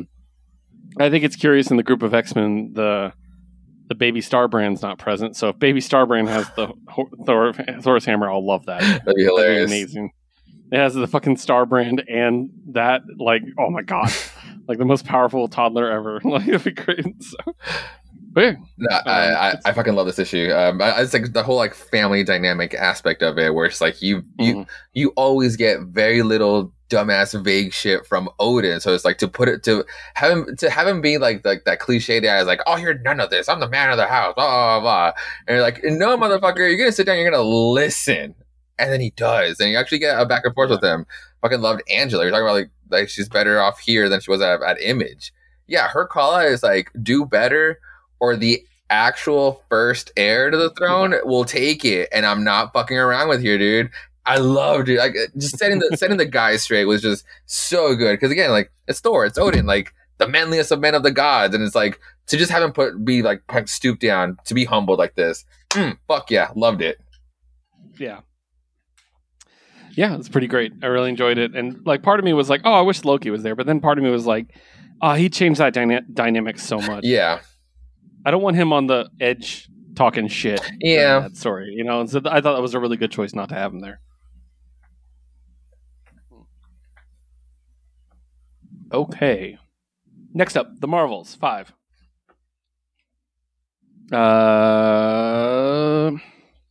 Written by Kurt Busiek, drawn by Yildiray Cinar, colored by Richard Osanoff, and lettered by Simon Bolin. So, yeah, this is that massive crossover one that we got. And again, there's so many characters that when we get issues of this, it doesn't progress too much storyline wise because we have to check in with so many people. But it does seem like we are getting to the point where we're actually going to make an effort. They're going to go on the attack. Arrow joins with her injured arm, and we actually get officially introduced to Warbird. Yeah. which is cool. She's a new character that they created for this book series. So, I'm curious to see where she's going. She's very mysterious about her past, and she doesn't tell anybody anything. But as a warbird, she also does have like those Shi'ar feathers on her head. So it's very curious. Yeah, that's what I was thinking too. I was like, that's an interesting code name to choose. But Doctor Strange is like, yo, I need a bounce. And then we get pretty decent replacement in Storm.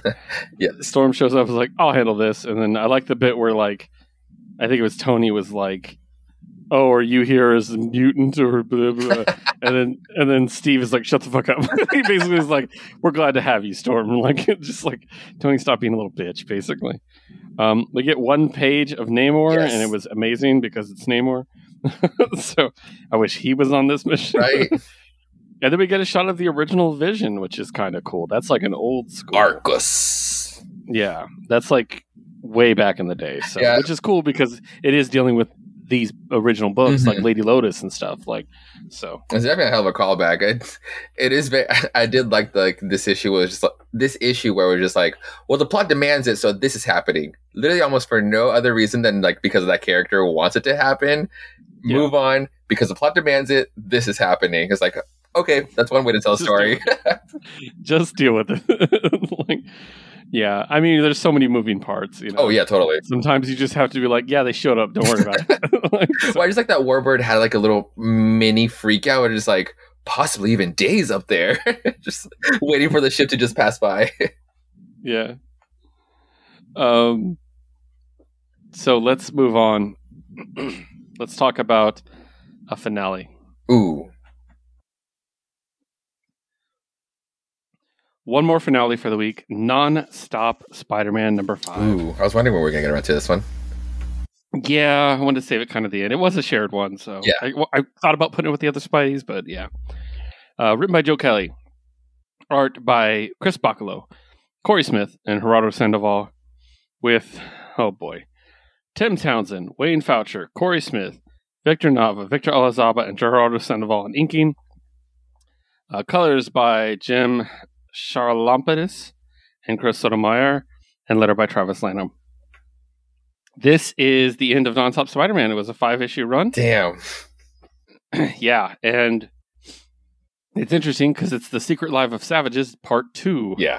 So, yeah. But basically the entire issue is Spider-Man being poisoned and falling out of an airplane, which is great. While his psyche is literally deteriorating. Yeah.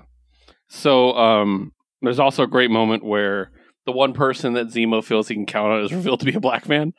And Zemo's like, you got to be kidding me. Like, so they're falling out. He basically throws Zemo out of the airship. Spider-Man's going after him. Spider-Man takes the sword. And the entire time he's like, why do I have a sword? Because his brain is melting. He's trying to figure it out. He's falling. He keeps saying, like, why do I have the sword? Why do I have the sword? And he's just like, oh, also, I'm very sorely tempted to name this episode Karen Emo. It's so good. I know. I was like, oh, it's so good. He's like, wait, why do I have a sword? And then he remembers fluid gymnastics, break surface tension. Terrible idea. So he makes sure the sword breaks the water first. Which basically makes them not explode into pieces when they hit the water. Yeah. So he saves Zemo's life, and Zemo's like, wow, you saved me. And he starts fucking stabbing him. Like, it's brutal. And it looks like he kills him. Like, it's just filthy dye.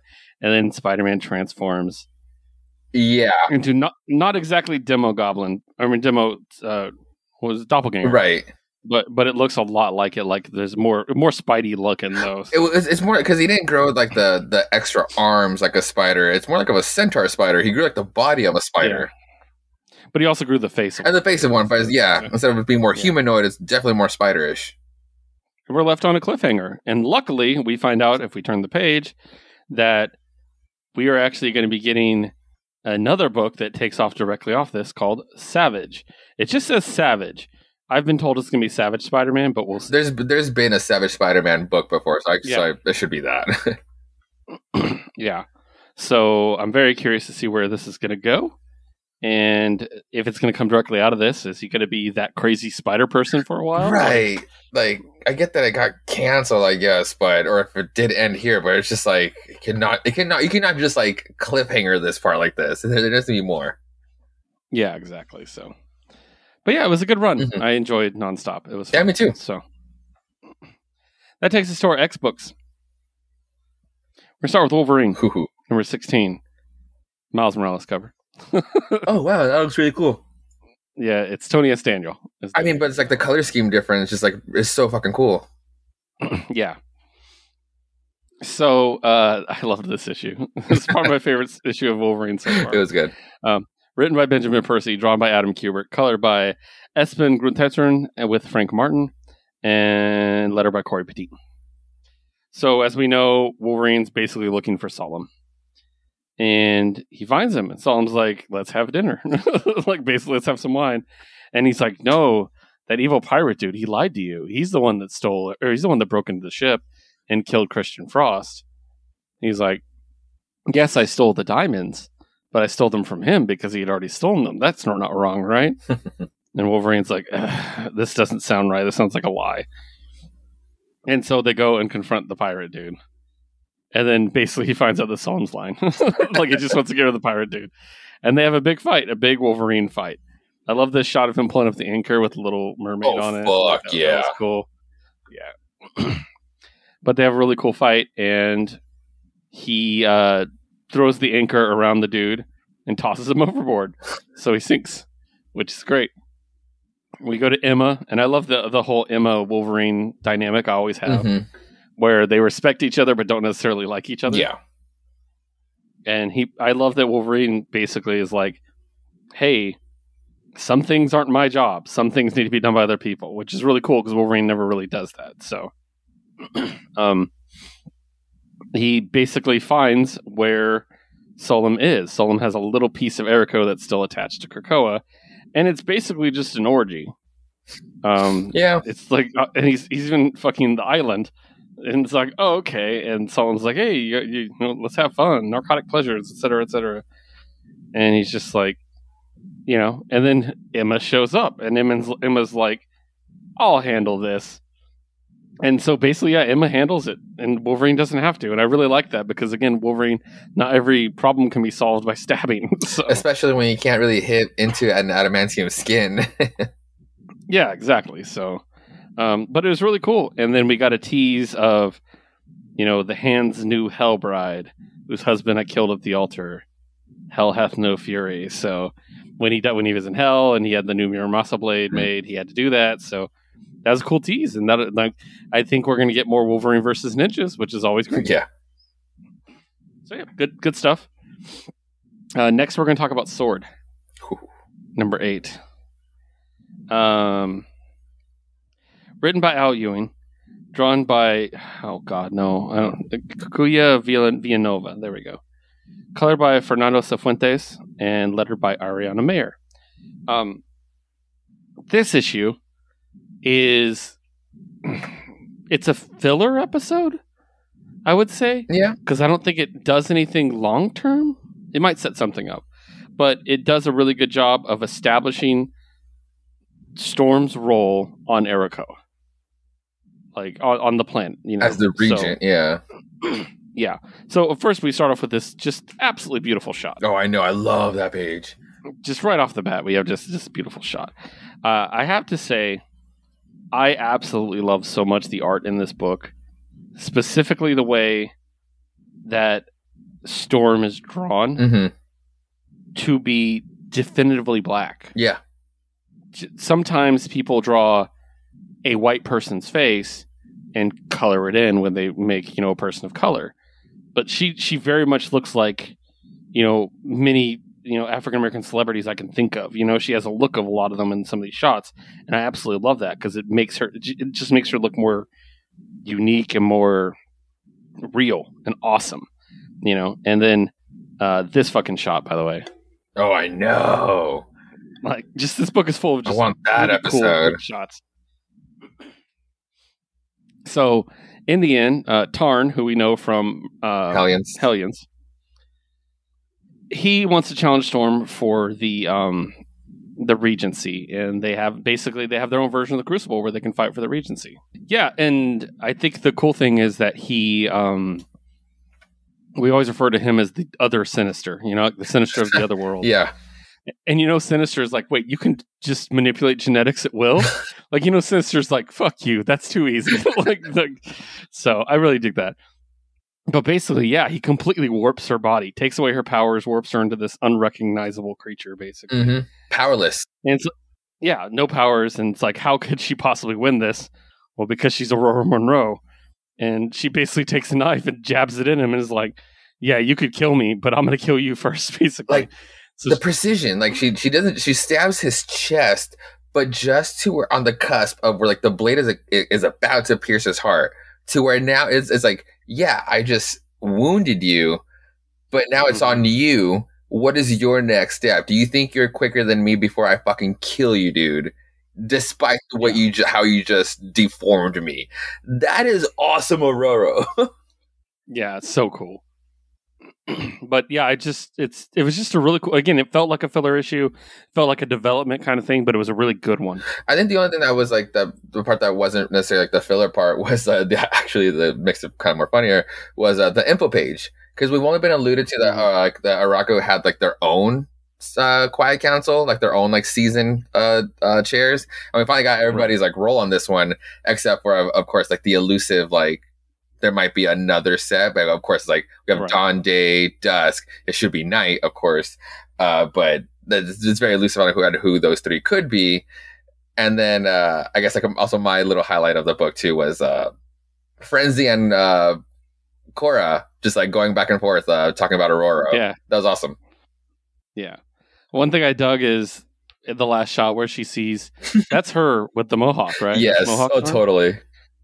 She lost her powers when she was Mohawk Storm. Oh, that makes so much sense. Yes. And she was still the leader of the X-Men at that time. She still led the X-Men with no powers. And now she's here. Yeah. Yep. So it's also the time, I think that's the time when she fought Callisto for leadership of the Morlocks. Okay. So, which was a knife fight, basically. So, yeah. So references abound. All right, that takes us to our last issue. Oof. Yeah, here. So we're going to talk about Inferno number 1. We'll do the creative team. So, kicking off his last glorious run with the X-Men, for now, hopefully, written by Jonathan Hickman. Where is the... It's a little ways. There it is. It's after like the whole like them trying to take over Orcus. Okay. It's really deep. There it is. Okay. Written by Jonathan Hickman. Drawn by Valerio Schiti. Colored by David Curo and lettered by Joe Sabino. This is Inferno number 1. Also, what cover did you get? I will be getting cover A. Oh, yes, that's right. Yes. Okay. You ready to see what a madman I am? Oh, God, let me see. Cover A. Uh-huh. Cover B. Oh, that is such a good one. Yeah, I did see that one. I was so tempted. Just like swap it out. Cover C. Oh no, that's the best one. Yes, I need to look out for that one. I do have the cover D. Ooh, nice. I do have I am gonna get the variant for Sword that has like all the different storms like throughout the times. They've been doing it for like a few other heroes. That one's waiting for me. Nice. So we built up a lot to Inferno. Yeah. A lot has happened. And it all centers around two things. Mystique and Destiny. Mm-hmm. And then on the other side, Orcus. Yes. As soon as I open this book, the first info page is Omega Sentinel talking. And I'm like, fuck, we're going back to Orcus, aren't we? Like, they're scare the shit out of me. And we see Charles being resurrected by Emma. And we're like, cool, that happened. And I'm like, that's curious because we never find out what happened there. Yeah. But we find out later in the info pages that the X-Men have made several assaults on Orcus. Yeah. Did he die on one of those assaults? You think he actually finally went on one? Maybe. There's one that's redacted. That's like the only one that doesn't mention. Yeah, exactly. So it's curious. But basically, yeah, we find out that X-Force continuously keeps attacking Orcus and keeps just getting wasted immediately. which actually is not the smartest thing because now Nimrod's learning how to kill Wolverine very quickly. Yeah. So that's not the best. But yeah, we see it happen, and we find out there's more than one Nimrod. Obviously, they're being mass produced. That's the whole point of it. And we see all these Wolverine skeletons they've saved from killing him over and over. That's a scary sight. And they're starting to put this together, like these have to be clones or copies or something like that. So they're starting to put together, hey, they can resurrect themselves. The fact that that is starting to get built from multiple angles, I think that's going to be a big moment in X-Men books when the world finds out. Yeah. And then we also check in with Moira, who we haven't seen much. Yeah, it's been a while. And we find out, understandably, her issue with Destiny. Or one of them, at least. Where in one of her worlds, or one of her lives, she cures mutantism. So, because she wants to die. She wants to be able to die. And Mystique and Destiny show up, blow up, kill everybody she knows. And Destiny tells her, you're not going to do this. You're going to be one of us. You're going to assist us. You're going to be a good mutant, basically. And basically she tells her, I've seen your future. You're not immortal. You'll live 10 lives, 11 if you make the right choice. We kind of knew that. Yeah. So we're like, okay. And then to teach her a lesson, Destiny has Pyro burn her alive. Slowly. But slowly, so she doesn't forget what failing to change feels like. Oh, God. That's fucked up. So bad. I totally thought Moira was going to be straight up a villain.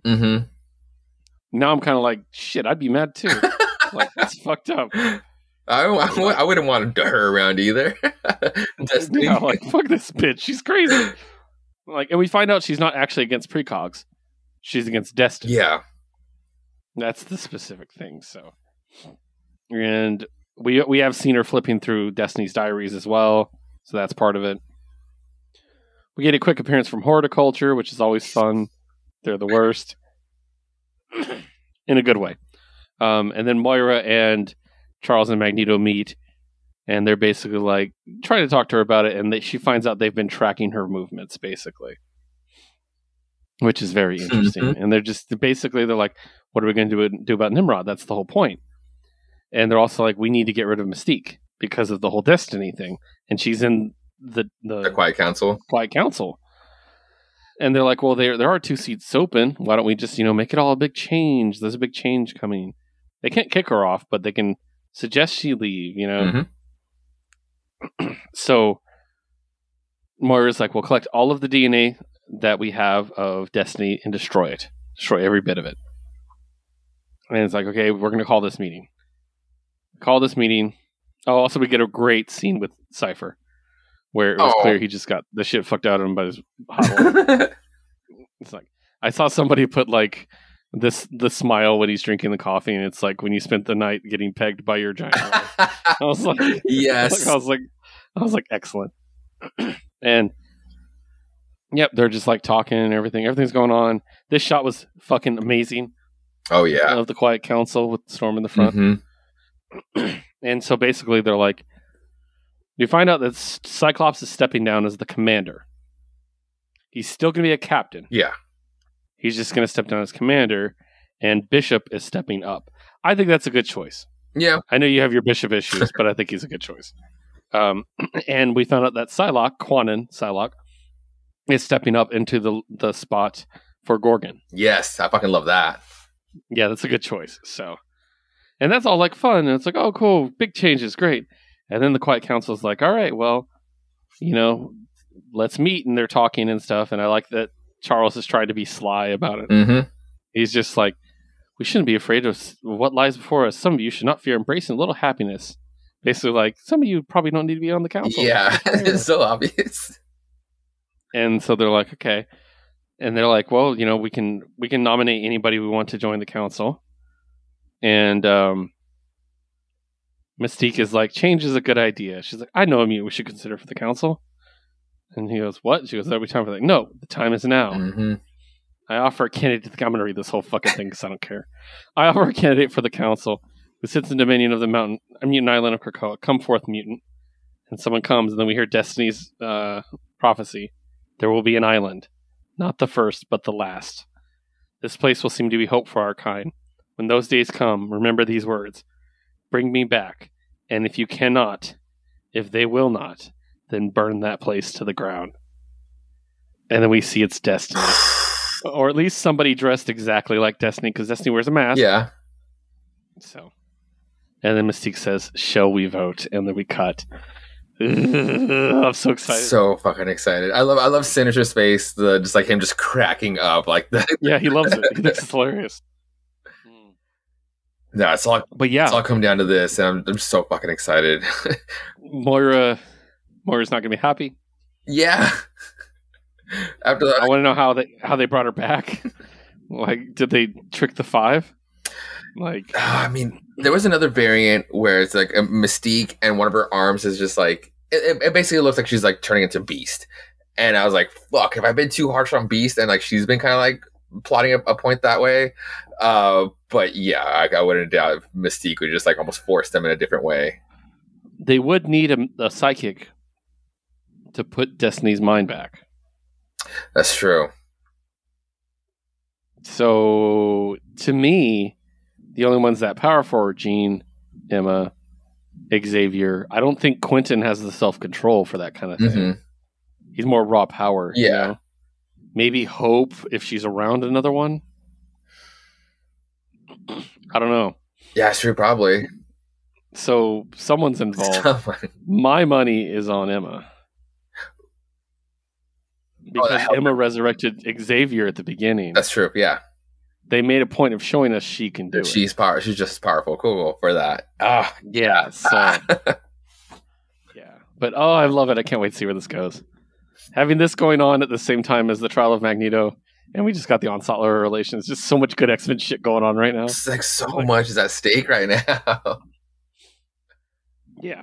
So, all right, guys. That's all the books that we have this week. Josue, anything else you want to bring up before we go? Ooh, no. I think I'm good. Nice. So I got my hard copy of Alice in Leatherland number 5. Very happy I finally got that. As you guys know, we bought it digitally because we couldn't find it. But I'm very happy I have a complete collection now and I get it signed. So that's pretty exciting. I also picked up the new D&D book and it's fucking amazing. I cannot wait to play this. The entire thing can be ran in a pacifism run. You don't have to at any point kill anything. That's really cool. Every single encounter can be handled pacifistically. Nice. And it's very much like there's a lot of homage to Wizard of Oz and Labyrinth and stuff like that because it's all about the Feywild. You're trapped in the Feyworld. Right.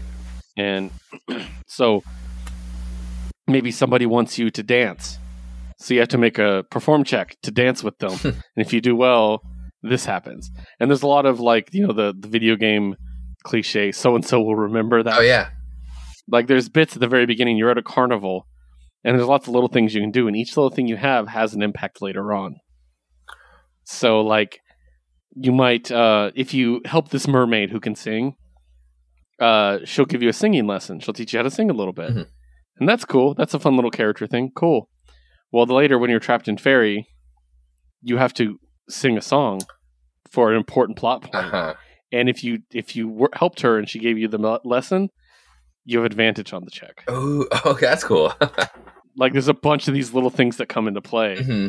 And the best thing is when you basically one of the hooks, and the hook I'm going to use when I run it, is everybody in the party when they were a child snuck into the carnival. Mm-hmm. When it was here, and it's a fairy carnival, so it's like, it's magical and shit. And when you sneak in without a ticket, they take something from you. You have this vague memory of losing something. Uh-huh. And the examples they gave were the ability to keep secrets, the ability to smile, the artistic creativity, a cherished doll or stuffed animal. You lost your handwriting. No one can understand your handwriting. Sense of direction, sense of fashion, or 3 inches of height. What? So you remember when you went to the carnival, you lost those things. Well, this enables you to get it back if you get to that point. Ooh. So it's like a unique hook. Usually it's like so and so is terrorizing the neighborhood. Go take him down. Like that's usually the hook. This is more. It's just so much fun. Yeah, like, I'm excited. Like it just. I've already read through one of the. It's very. If I had to compare it to one thing, it would be Oz. Okay. Like it very much has like because the fairy world is separated into 3 countries and they all have their unique feel and. Spoiler alert, there's kind of evil witches, like it's just fun and I cannot wait to run it. And there's they added a humanoid rabbit race to the game that you can play, and they look like this. Oh, they're so cute. I know, right? And then they added fairies too, so you can play fairy. Oh, nice. Yeah. So yeah, I love it. It's great. I'm just pouring over it. It was hard for me to put it down to read my comics this week as well. I'll say so. Other than that, I promise I'll start Sandman Volume 2 sometime this week. So, that's everything I needed to go over right now, guys. Thank you so much for joining us on We Have Issues. As always, you can check us out at the following locations. First of all, you can always check us out on Geek Elite Media. So, at Geek Elite Media on Twitter, as well as geekelitemedia.com. You can also check me out at WHI Podcast Keith on Twitter. Our producer Liz at WHI Podcast Liz on Twitter. Josue at Josue Reads Josue on Twitter. You can also check out our other show, Jukebox Vertigo, where we build a playlist of music every other week with our friends and special guests. And you can find that at Jukebox Vertigo. Our next episode that's going to be coming out is featuring the pre-mentioned producer Liz. Yes. And it's amazing and a train wreck, and I love it. I cannot wait. That episode's so much fun. If you want to hear the true disappointment in Josue's voice, listen to that episode. So, yeah. But yeah, you can check that out at Jukebox Vertigo. You can also check Josue out on Twitch. Yes. He is playing, and his name is Josue Plays Josue. Currently playing through God of War. Finished. Yes. What, are you done? Like, I thought there was more after the ones you were on. Oh, no, I finally platinumed. Just the Greek era I finished. Like, I will come back to Norse. Oh, I thought there was more after 3. Sorry. No, there was Ascension did come out, but that was actually like a prequel to the prequel. So and you already did that we one, right? played that one first. Oh, what are you going to be playing then? Next up is, since it's October. Oh, we talked about it's officially October 1st, so I will be having the long Halloween, the longer Halloween, and the longest Halloween. I'll be playing all of the Arkham trilogy games throughout October. Nice. Yep, I think you'll... how many have you played? I've only ever played Asylum. The first one. Asylum, in my opinion, I still think Asylum is the best. It was very fun. It got very complicated. Mm-hmm. City, I loved, but it was just a little too big for me. Okay. Because it's a city. Yeah. So, and then also you kind of get repetitive villains. Mm-hmm. Like you're like, oh, you're back. Like I just beat you up. Like so. But no, I think you'll really enjoy that. Nice. Oh, you should do the Telltale games, the Batman Telltale game. Oh, okay, nice. That's very Halloween. So, but anyways, thank you guys so much for joining us. As always, we appreciate you joining us on We Have Issues and on all of our shows at Geek Elite Media. So, as we wrap up, thank you so much for every time you guys listen, and don't forget to always geek out.